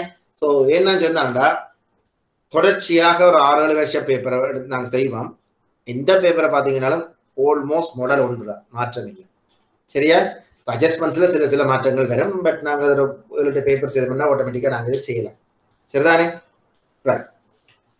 பெர்ஃபெக்ட் பேங்க் பிஎல்சியின் 31/12/2018 முடிவடைந்த ஆண்டுக்கான நிதி கூற்றுக்களை தயாரிக்கும் போது பின்வரும் சீராக்கங்கள் திருத்தங்கள் பதிவு செய்யப்பட வேண்டியுள்ளன. ரைட். லாபம் அல்லது நட்டத்தினூடாக அங்கீகரிக்கப்பட்ட நிதி சொத்துக்களில் ஜோய் லங்கா லிமிடெடில் முதலீடு செய்யப்பட்ட 200 எண்ணிக்கையிலான பங்குகளும் உள்ளடங்கும். 31/12/2018 உள்ளவாறு ஜோய் லங்கா லிமிடெடின் பங்கொன்றின் சந்தை விலை 80 ரூபாவாகும். சரி, என்ன பிரச்சனை பாப்பம்.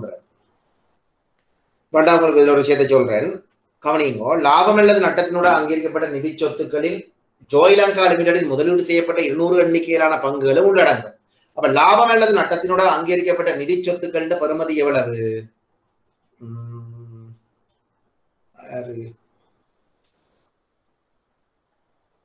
வாரன் சொல்லுங்க எனக்கு. லாபம் அல்லது நட்டத்தினோட அங்கீகரிக்கப்பட்ட நிதி சொத்துக்களின் பெறுமதி எவ்வளவு? 34,000. 34,000. லாபம் நட்டத்தினோட அங்கீகரிக்கப்பட்ட நிதி சொத்துக்கள், லாபம் அல்லது நட்டத்தினூடாக அங்கீகரிக்கப்பட்ட 18,000 இல்லையா? 18,000 சார். 18,000 சரியா? ரைட். அப்ப அதுல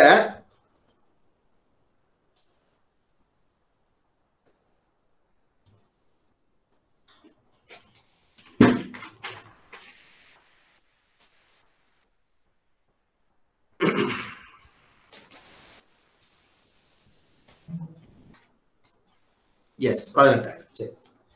ஸோ அதுல இருக்க பாருங்கோ, அதுல என்ன சொல்லப்பட்டிருக்குது? லாபம் அல்லது நட்டத்திலும் அங்கீகரிக்கப்பட்ட நிதி சொத்துக்களில முதலீடு செய்யப்பட்ட 200 எண்ணிக்கையிலான பங்குகளும் உள்ளடங்குமா? அதுக்குள்ள எத்தனை பங்குகளை நீங்க உண்மையாவே முதலீடு செய்திருக்கீங்க? 200 பங்குகள். சரியா? அப்ப 200 பங்குகளை நீங்க முதலீடு செய்திருக்கீங்கடா பிள்ளைகள். ஒரு விஷயத்த வடிவா கவனிங்கோ.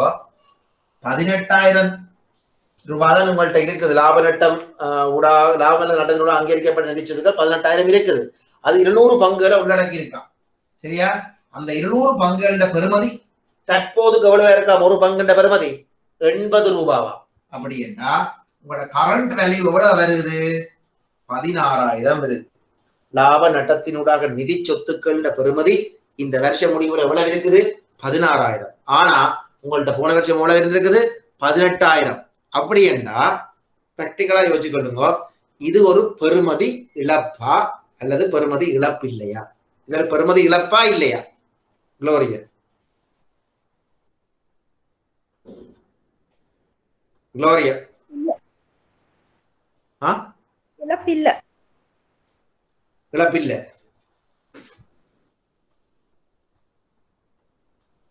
யோசிங்கோ.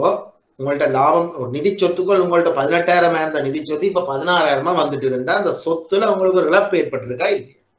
ஏற்பட்டிருக்கு. இது ஒரு நாங்க இங்க எப்படி சொல்லுவோம் SLFRS 9 அடிப்படை இது ஒரு பெறுமதி இழப்புன்ட்டு கதைப்போம். இது இன்னொரு எங்களுக்கு ஒரு பெறுமதி இழப்பு ஏற்பட்டிருக்கு, ஒரு நட்டம். அப்ப அந்த நட்டம் வந்து நட்டம் ஒன்று விளங்குது, 2,000 நட்டம் ஒன்று வந்திருக்கு.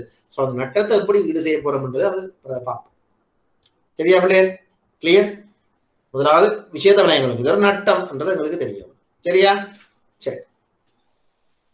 யாராவது இதுல இப்போதைக்கு உங்களுக்கு இது விளங்கினா காணும், இது ஒரு நட்டம் என்று விளங்கினா காணும். ஸோ நாங்கள் பதிவுகள் பார்க்கல பார்ப்போம் என்ன மாதிரி அதை திருத்தம் செய்யறதுன்றதை பார்ப்போம். இரண்டாவது, இந்த வருடத்தின் போது 6000 ரூபாய் தொகைக்கு கொள்வனவு செய்யப்பட்ட அலுவலக தளவாடங்கள் நானாவீத கொடுப்பனவுகள் கணக்கில கணக்கீடு செய்யப்பட்டிருக்காங்க. இப்ப நானாவீத கொடுப்பனவுன்னு சொல்லி எவ்வளவு இருக்கு உங்கள்கிட்ட? 6000 இருக்குது. நானாவீத கொடுப்பனவுன்னு சொல்லி உங்கள்கிட்ட 6000 இருக்குது. அப்ப இந்த வருடத்தின் போது 6000 ரூபாய் தொகை கொள்வனவு செய்யப்பட்ட அலுவலக தளவாடங்கள் நானாவீத கொடுப்பனவுகளை கொண்டு போட்டுட்டீங்களா? அப்படின்னு என்ன செய்யணும்? நானாவீத கொடுப்பனவு ஒரு செலவீனம். அப்ப செலவினத்துல கொண்டே உள்ளடக்கி போட்டீங்க பிள்ளைகள். சரியா? என்ன செய்துட்டீங்க? ஒரு செலவினமா காட்டிட்டீங்க அந்த நானாவீத கொடுப்பனவை. அப்ப நானாவீத கொடுப்பனவு செலவீனம் வந்து ஒரு கண்டிப்பா எங்கள பக்கம் இருக்கும், வரவு பக்கம் இருக்கும். செலவுகள் எல்லாம் வரவு பக்கம். சரியோ? அப்ப நானாவீத கொடுப்பனவுகளை நீங்க என்ன செய்துட்டீங்க? வரவு பக்கத்துல வச்சுட்டீங்க கொண்டு போய். அதாவது உண்மையா ஒரு அலுவலக தளவாடத்துக்குரிய செலவை நானாவீத கொடுப்பனவா காட்டிட்டீங்க. சரியா? அப்படி இப்ப என்ன செய்ய வேணும்? அலுவலக தளவாடத்துக்கு மாத்த வேணும். அப்படி என்றால் நானாவீத கொடுப்பனவுல இல்லாம செய்த செலவு வச்சு அலுவலக தளவாடத்துல வரவு வைக்க போறீங்க. இது ஒரு சாதாரண செம்மையாக்கள். சரியா? உங்கள் கணக்கு படிக்கிறாங்க இல்லையா? அலுவலக தளவாட கணக்கு வரவு, நானாவீத கொடுப்பனவு செலவு. சரியா சுதன்? ஏதாவது இஷ்யூ இருக்கா இதுல? No sir. மூன்றாவது, கடன் அட்டை பட்டியலுக்கு கிரெடிட் கார்டு போர்ட்போலியோ இரண்டாவது கட்டத்தின் கீழ் திருப்பியும் சொல்றேன். இது ஒரு பேங்க் என்ன மாதிரி எந்த பேங்க் வங்கி கணக்கு செய்யும்ன்றதான் யோசிச்சு செய்யணுமா? அப்படித்தான் நாங்க யோசிக்கணும். சரியா? கிரெடிட் கார்டு போர்ட்போலியோ இரண்டாவது கட்டத்தின் கீழ் பெறுமதி இழப்பு சம்பந்தமாக 5000 ரூபாய் கொண்ட ஒரு மேலதிக பெறுமதி இழப்பு விதிப்பை மேற்கொள்ளும்படி பெர்ஃபெக்ட் பேங்க் பிஎல்சியின் வெளிவாரி கணக்காய்வல் பரிந்துரை செய்துள்ளார். ஸோ முதலாம் கட்டம் இரண்டாம் கட்டம் என்றதை நாங்கள் அது பார்ப்போம். எனிஹவ் இது ஒரு பெறுமதி இழப்பு, அதை மட்டும் விளங்கிக் கொள்ளுவோம். என்ன முதலாம் கட்ட பெறுமதி இழப்பு, இரண்டாம் கட்ட பெறுமதி இழப்புன்றதை நாங்கள் கணக்கு செய்ய பார்ப்போம். சரிதானே? கேள்விவாசிங்கோ. கடன் அட்டை பட்டியலுக்கு இரண்டாவது கட்டத்தின் பெறுமதி இழப்பு சம்பந்தமாக ஒரு பெறுமதி இழப்பு ஏற்பட்டிருக்கு. கிரெடிட் கார்டு போர்ட்போலியோ ஒரு இழப்பு. சரியோ? அந்த 5000 ரூபாய் கொண்ட ஒரு மேலதிக பெறுமதி இழப்பு விதிப்பை மேற்கொள்ளும்படி அந்த இழப்புக்கு மேலதிகமா ஒரு உங்களை செய்யட்டான், இன்னொரு இழப்பு செய்யட்டான். சரியோ? அந்த பெறுமதி இழப்பை மேற்கொள்ளும்படி பெர்ஃபெக்ட் பேங்க் பிஎல்சியின் வெளிவாரி கணக்காய்வாளர் பரிந்துரை செய்துள்ளார். சரியோ?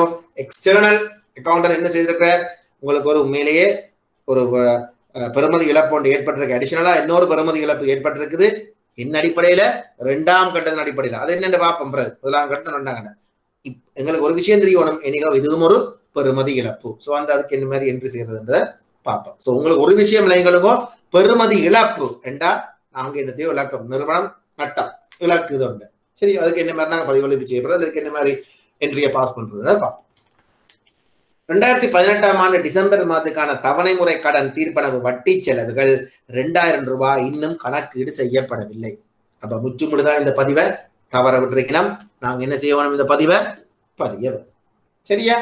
2018ஆம் ஆண்டு டிசம்பர் மாதத்துக்கான தவணை முறை கடன் தீர்ப்பனவு வட்டி செலவுகள் 2000 ரூபாய் இன்னும் கணக்கீட்டுல காட்டலையா? அப்ப நாங்க என்ன செய்யணும்? அதை கணக்கீட்டுல காட்டணும். 31/12/2018 முடிவடைந்த வருடத்துக்கான லாபத்திலிருந்து 2000 ரூபாவை நியம ஒதுக்கு நிதிக்கு என்ன செய்யட்டாம்? மாற்றட்டாம். 31/12/2018 முடிவடைந்த வருடத்துக்கான லாபத்திலிருந்து 2000 ரூபாவை நியம ஒதுக்கு நிதிக்கு மாற்றட்டாம். சரியா? பார்ப்போம். சோ கேள்வி முழுமையா வாசிக்கப்பட்டிருக்குது. சரியா? சோ நாங்கள் இப்ப என்ன செய்ய போறோம்னா, இப்படி இந்த கேள்விகளை நாங்கள் செம்மையாக்கள் செய்து போறதை விட ஆரம்பத்திலேயே நாங்கள் அந்த கேள்விகளை செய்யறது எங்களுக்கு மிக இலகு. இதுக்குதான் நான் என்ன வாச்சினா ஒருக்கா 2 தரம்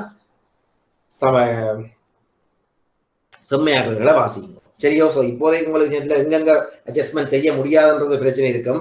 ஒரு 2-3 கேள்வி நாங்கள் செய்யல உங்களுக்கு ஆட்டோமேட்டிக்கா தெரியுமா, இது அங்கதான் அட்ஜஸ்ட்மெண்ட், இங்கே அட்ஜஸ்ட்மெண்ட் தெரியல. நீங்க எங்கெங்க இடங்கள் விடணுமோ ஆட்டோமேட்டிக்கா அந்த இடங்களை லீவ் பண்ணி கொண்டு போவீங்க. சரிதானே? முதல்ல ஒழுங்கா கிளாஸுக்கு வந்தீங்க. சரிதானே? அதான் அடுத்த விஷயம். சரி, ஸோ நாங்கள் முதலாக என்ன செய்வோம்னு சொன்னால் ஆரம்பத்துல இருந்தே பதிவுகளை 11 போவோம். நான் எங்கெங்க நான் அதை லீவ் பண்ணனோ அங்கங்க நீங்க அந்த பிராக்கெட்ஸ் எல்லாம் போட்டுட்டு அமௌண்டோட என்டர் பண்ணி போனீங்கன்னா உங்களுக்கு ஈஸி. சரிதானே? ரைட். முதலாவது தரவு, தவணை முறை கடன் தீர்ப்பனவு கிரயத்தில் நிதியியல் சொத்துக்கள். தவணை முறை கடன் தீர்ப்பனவு கிரயத்துல உங்கள்ட்ட இருக்கிற நிதியியல் சொத்துக்கள் எவ்வளவாம்? 1,60,000. சரியா? ஒன்றும் செய்ய தேவையில்லை, உங்கள்ட்ட எல்லாமே எழுதி வச்சிருக்கீங்க. வேண்டா பாருங்க. சொத்துக்கள்ல பாருங்க, தீர்ப்பனவு கிரயத்தில் நிதி சொத்துக்கள் எழுதி வச்சுக்கிறீங்க. ரைட். ஸோ அதுக்கு உங்களுக்கு வேணுமெண்டா இன்னும் விளக்கம் வேணுமெண்டா நீங்க எழுதி கொள்ளுங்க. அதுக்கு முன்னால தவணை முறை கடன் தீர்ப்பனவு கிரியத்தில் எழுதி கொள்ளுங்க. தேவை என்றால் எழுதி கொள்ளுங்க. தவணை முறை தீர்ப்பனவு கிரயத்தில் நிதி சொத்துக்கள். எனிகோ அது எங்களுக்கு ஒரு சொத்து. பொதுவா 3 விதமான சொத்து வரும் பிள்ளைகள்.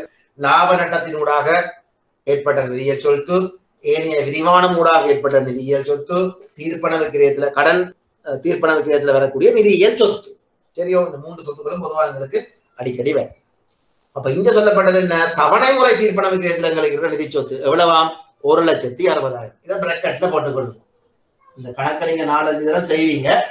செய்ய உங்களுக்கு அது ஆட்டோமேட்டிக்கா விளங்க வேண்டாங்க பிராக்கெட்ல போட்டு. சரியா?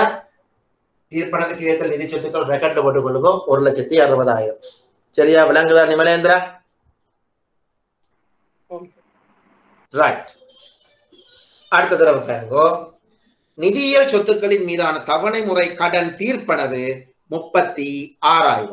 நிதியியல் சொத்துக்கள் மீதான தவணை முறை கடன் தீர்ப்பனவு. சரியோ? நிதியியல் சொத்துக்கள் மீதான தவணை முறை கடன் தீர்ப்பனவு அங்கால வடிவா சொல்லப்பட்டிருக்குது.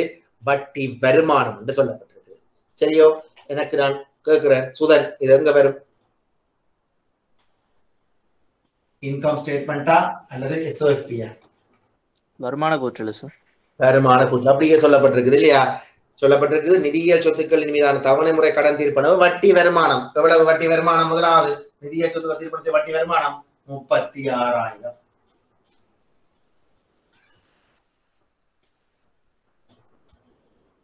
அடுத்தது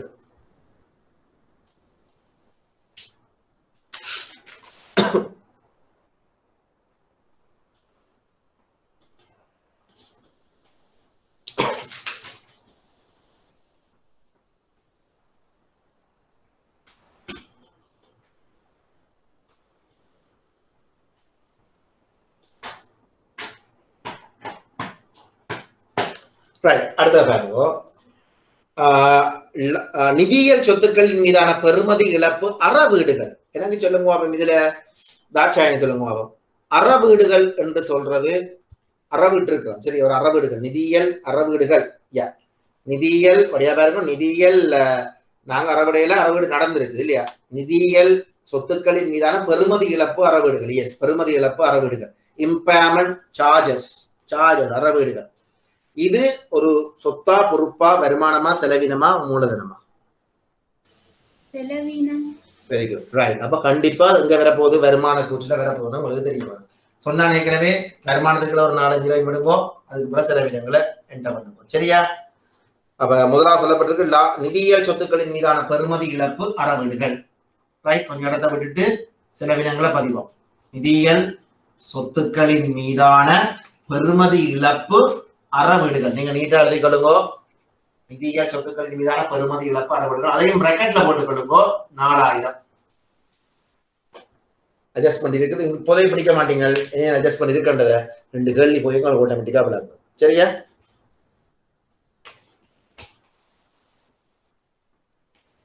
காரணம் நான் அப்பா உங்கள்ட்ட டபுள் என்ட்ரி நீங்களா எழுதுவீங்க. முதல்ல எப்படி செய்யறேன்னு சொல்லுவேன். இந்த கொஸ்டின்ஸ் நீங்க முதலே டபுள் என்ட்ரி எழுதிடணும். எங்க அட்ஜஸ்ட் பண்ண போறீங்க ஈஸி உங்களுக்கு மேலேருந்து செய்யுது. சரியா? ஃபைன். அடுத்தது லாபம் அல்லது நட்டத்தினூடாக அங்கீகரிக்கப்பட்ட நிதியியல் சொத்துக்கள் 18,000. சோ லாபம் அல்லது நட்டத்தினூடாக அங்கீகரிக்கப்பட்ட நிதியியல் சொத்துக்கள் எவ்வளவாம்? 18,000. ஆறு லாவண்யா எங்க வரும்? சொத்துக்களுக்குள்ள வரும் சார். ரைட். இந்த இருக்கு லாபம் அல்லது நட்டத்தினூடாக அங்கீகரிக்கப்பட்ட நிதியியல் சொத்து. அதையும் பிராக்கெட்ல போட்டுக் கொள்ளுங்க. 18,000. சோ நீங்க வடிவாடத்தை விட்டு செய்யுங்க. சரியா? போர்டும் சின்ன ஒன்றும் செய்யலாது, சமாளிக்கும்.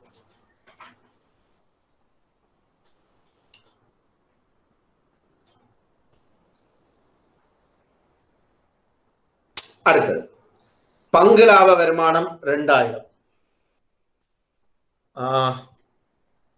பவான் பங்கு லாப வருமானம் 2,000.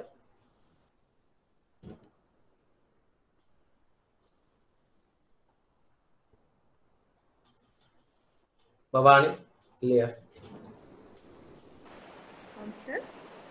சொல்லுங்க. அங்க வரும் பங்கு லாப வருமானம்.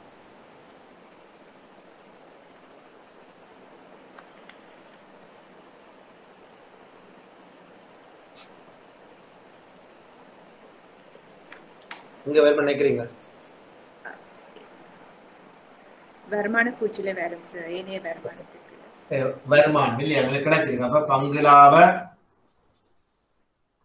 ஒரு 2 லைனை விடுங்க, இன்னும் 2 லைனை விடுங்க. எப்பயுமே ஒரு விஷயத்த சொல்ல மறந்து போனேன், அந்த வட்டி வருமானம் வட்டி செலவுகளை அட்ஜஸ்ட் பண்ணிக்கல, இதுக்கிடையில இன்னும் 2 லைனை விட்டுட்டு தான் நீங்க வருமானங்களை என்ன பண்ண போகும் அப்படிங்களா. திருப்பியும் சொல்றேன், இந்த வட்டி வருமானம் வட்டி செலவு அட்ஜஸ்ட் பண்ணி தெரிய வட்டி வருமானம் எடுக்கிறீங்கல்ல, அதுக்கு கீழே ஒரு 3 லைனை விடுங்க எப்பயுமே. அது என்னன்னு சொல்றேன் சரியோ, இந்த கணக்குலயே வந்து பிரச்சனை வருகுது. அது என்னன்னு சொல்றேன், அதுக்கு கீழே வருமானத்தையும் செலவினத்தையும் எழுதுங்கோ, அதுக்கு கீழே உங்களோட வருமானங்களையும் செலவினங்களையும் எழுதுங்கோ. நான் சொல்றது விளங்கிச்சா குளோரியா?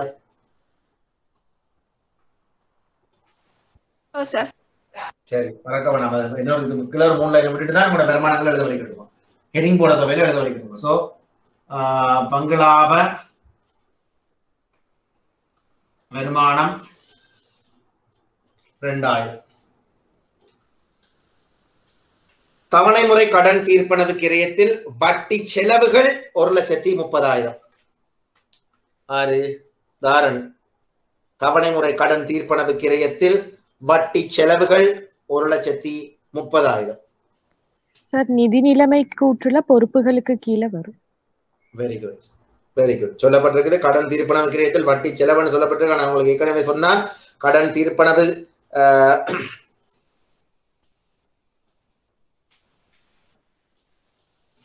உங்களுக்கு ஏற்கனவே சொன்னான், தவணை முறை கடன் தீர்ப்பனவு கிரயத்தில் நிதி பொறுப்புன்னு சொல்லலாம், அது நேரம் அதை வட்டி செலவுன்னு சொல்லலாம். அதுல கவனமா இருக்கணும். சரியா? நான் சொல்லப்பட்டிருக்கு இதுல. ரைட். சோ இவ்வளவு ஒரு பிராக்கெட்ல போட்டுக்கொள்ளுங்க. 1,30,000. அந்த வேர்டிங்ஸ்ல ஏதாவது இஷ்யூ இருக்கா? இருக்காவது அந்த வேர்டிங்ஸ்ல ஏதாவது இஷ்யூ இருக்கா? லவண்யா, ஏதாவது இஷ்யூ இருக்கா அந்த வேர்டிங்ஸ்ல? இல்ல சார். Right, good. அடுத்தது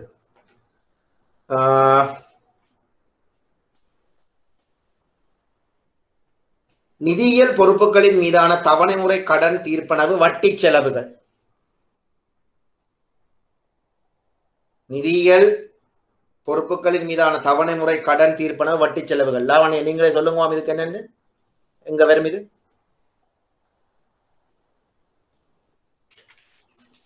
சார் வருமான கூற்றுல வரும் சார். Very good. இந்த இருக்குது நிதி பொறுப்புகள் மீதான வட்டி செலவுகள். பிராக்கெட்ல போட்டுக்கொள்ளுங்க 12,000. அது ஏன் பிராக்கெட்ல போற விளக்கங்கள் நான் திருப்பியும் சொல்றேன். 2-3 கொஸ்டின் நாங்கள் செய்ய உங்களுக்கு விளங்கும். என்ன ஆர்டர்ல செய்வோம்? முதல் ஏற்கனவே நாங்கள் இந்த செம்மையாளர்களுடைய டபுள் என்ட்ரிஸை முன்னுக்கு எழுதிடுவோம். அந்த அடிப்படையில் எங்கெங்க நாங்கள் எதாவது முன்னுக்கு பிராக்கெட்ல போடணும், எங்கெங்க தேவையில்லைன்றதை நாங்கள் டிசைட் பண்ணுவோம். சரியா? ரைட். அடுத்தது ரைட், கட்டணம் மற்றும் தரகு வருமானம். சுதர் சார் இது ஏனைய வருமானங்கள். ரைட். ஸோ இப்படியான ஒரு விஷயங்கள் வரைகளை கொஞ்சம் கவனமா இருங்கோ. என்னென்றார்கள், இப்ப இதுல வந்து பாருங்க, கட்டணம் மற்றும் தரகு வருமானம் எவ்வளவு சொல்லியிருக்குது? 8,000. அடுத்த லைன்ல சொல்லியிருக்கு பாருங்க, கட்டணம் மற்றும் தரகு செலவுகள் 5,000.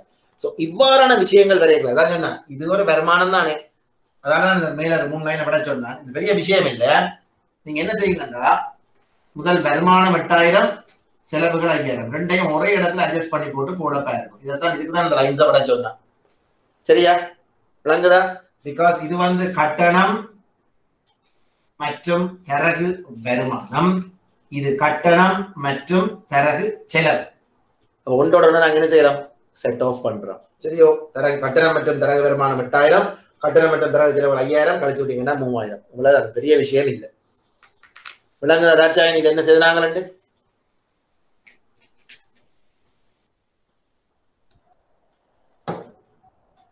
அது இல்லையா?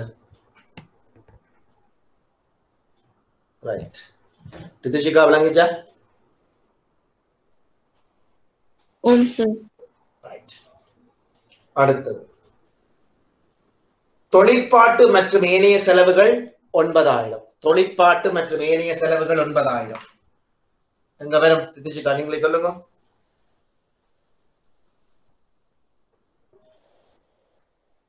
வருமான கூற்றுல. வருமான கூற்றுல. வருமான கூட்டுல செலவுகள் வரப்போகுது இல்லையா? செலவுகளுக்கு எழுத போறோம். என்னது தொழிற்பாட்டு மற்றும் ஏனைய செலவுகள். தொழிற்பாட்டு மற்றும் ஏனைய செலவுகள் 9000. சோ இதுல தாட்சாயி கவனிச்சுக்கொள்ளுங்க. இதுல இந்த கட்டணம் மற்றும் தரகு வருமானம், கட்டணம் மற்றும் தரகு செலவுகள், இந்த ரெண்டையும் நாங்கள் இதுக்குள்ள என்டர் பண்றோம். நான் ஏற்கனவே சொன்னா நடத்த விட சொல்லி அந்த ஒரே விதமான 2 வருமானம் செலவுகள் வருமானம் நாங்கள் அதுக்குள்ளதை செட் ஆஃப் பண்ணுவோம். சரியா? ரைட். சோ இந்த கட்டணம் மற்றும் தரகு வருமானத்தையும் போட்டு தரகு ஒரேடியா செட் ஆஃப் பண்ணி இந்த 3000 போட்டிருக்கேன். விளங்குதானே உங்களுக்கு? சார் ஒருக்கா சொல்லுங்க சார். ரைட். என்னண்டா இப்ப நான் ஏற்கனவே சொன்னான் உங்களுக்கு தேறிய நிதி சொத்துக்கள் மீதான தீர்ப்பணம் செய்கிற வட்டி வருமானத்திலிருந்து நிதி பொறுப்புகள் மீதான வட்டி செலவுகளை கழிச்சு இதுல தேறிய வட்டி வருமானம் வரும். அதுக்கு கீழே ஒரு 3-4 லைனை விடுங்கன்னு சொன்னான். காரணம் ஏதாவது வருமானங்கள் செலவுகளை நாங்கள் அதுக்குள்ளேயே செட் ஆஃப் பண்ணக்கூடிய மாதிரி இருக்குமெண்டா, சரியா, தீர்க்கக்கூடிய மாதிரி இருக்குமெண்டா நாங்கள் அதுக்குள்ள பதிவோம். உதாரணமா அதோட பதவி சொல்லப்பட்டிருக்கு. கட்டணம் மற்றும் தரகு வருமானம் 8000 இந்த இருக்குது.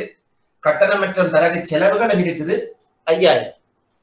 சரியோ? அப்ப கட்டணம் மற்றும் தரகு வருமானம் 8000, கட்டணம் மற்றும் தரகு செலவுகள் 5000, ரெண்டையும் நாங்கள் ஒன்று பிளே செட் ஆஃப் பண்ணலாம். இப்ப செட் ஆஃப் பண்ண எவ்வளவு வருது? 3000. விளங்குதா? விளங்குச்சா? ஃபைன். சோ தொழிற்பாட்டு மற்றும் ஏனைய செலவுகள். ரைட். இதுக்கு பிறகு நீங்க என்ன செய்யணும்டா பிள்ளைகள், ஒருக்கா கவனிச்சு கொள்ளுங்க. உங்களால முடிஞ்சதுகளை தயவு செய்து கீழே ஒண்ணுமே, அதாவது செம்மையாக்கள் ஒன்றும் செய்ய வேண்டாம். இதுக்கு கீழே சில பதிவுகள் தரப்பட்டிருக்குது. வடிவா கவனிங்கோ. தொழிற்பாட்டு மற்றும் ஏனைய செலவுகள் உண்மையா தெரியுது. இஞ்சாமரோம் தொழிற்பாட்டு மற்றும் ஏனைய செலவுகள் ஒரு செலவினங்கள். வருமான வரி செலவுகள் 3000. வருமான வரி செலவுகள் அந்த அப்படியே இருக்குது இல்லையா?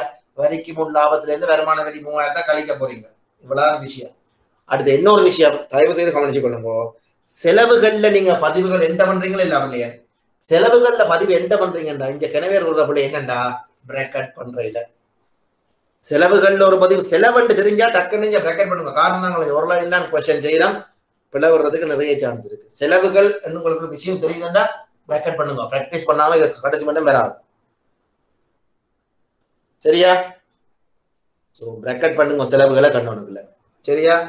அதே மாதிரி நானாவித கொடுப்பனவு எங்க வரும்? எங்க வரும்? திதிஷிகா, நானாவித கொடுப்பனவு வருமான செலவினம். ரைட். மங்காள தெரியும் உங்களுக்கு ஏற்கனவே கேட்டதான். காசு மற்றும் காசுக்கு சமமானவை இலங்கை மத்திய உள்ள மீதி ஆதன மற்றும் இயந்திர உபகரணங்கள் அப்படியே எழுதி வச்சிருக்கீங்களா? அப்படியே அப்ளை பண்ண வேண்டியா? இயந்திரம், ஆதன இயந்திரம் மற்றும் லாபம் அல்லது நடுவு அங்கீகரிப்பு நிதி பொறுப்புகள், ஏனைய சொத்துக்கள், ஏனைய பொறுப்புகள், கூறப்பட்ட மூலதனம், பங்கு லாப கொடுப்பனவு, நியம ஒதுக்கு நிதி எல்லாமே எங்க வரப்போகுது? 5 வகையில வரப்போகுது. ஒரு விஷயத்தை மட்டும் கவனிங்கோ. கூறப்பட்ட மூலதனம், கூறப்பட்ட மூலதனம், நியம ஒதுக்கு நிதி, தக்க வைக்கப்பட்ட லாபம். இது நாங்க டிரெக்டா கொண்டு இங்க போட மாட்டோம். ஏன்? இதுக்கு ஒரு உரிமை மாற்ற கூற்று செய்வோம். அந்த உரிமை மாற்ற கூற்று என்ன கொண்டு இங்க போடுவோம். சரியா? அது நாங்களும் அடுத்த கிளாஸ் பார்ப்போம். சரியா பிள்ளைகள்? சோ இது உங்களுக்கு என்டர் பண்ணக்கூடிய விஷயங்களை என்டர் பண்ணி வைங்கோ. இந்த ஃபார்மேட்டை 2-3 தடவை எழுதி படிச்சு வைங்கோ. சரிதானே? ரைட். சோ எனக்கு ஒருக்கா நீங்கள் எந்த அளவுக்கு எல்லாரும் இந்த ஃபார்மேட்ஸ் இருக்கா உங்களால் எழுதக்கூடிய எழுதி போட்டு எனக்கு ஒருக்கா மெயில் பண்ணி விடுவோம். சரியா? அதாவது நீங்கள் எழுதின ஃபார்மேட்டுகளை எனக்கு ஒருக்கா மெயில் பண்ணி விட்டீங்கன்னா சரி லேட்டா. ரைட். Thank you very much. விளங்கி இருக்கும்னு நினைக்கிறேன். ஓரளவுக்கு விளங்கிட்டு தான் நல்லா இருக்கும். ஓரளவுக்கு பேசிக் இதுல நாலேஜ். ஓ sir. Right. விளங்கிடுது. Okay. Right. So நாங்கள் நெக்ஸ்ட் கிளாஸ் மீட் பண்ணுவோமா? தேங்க்யூ.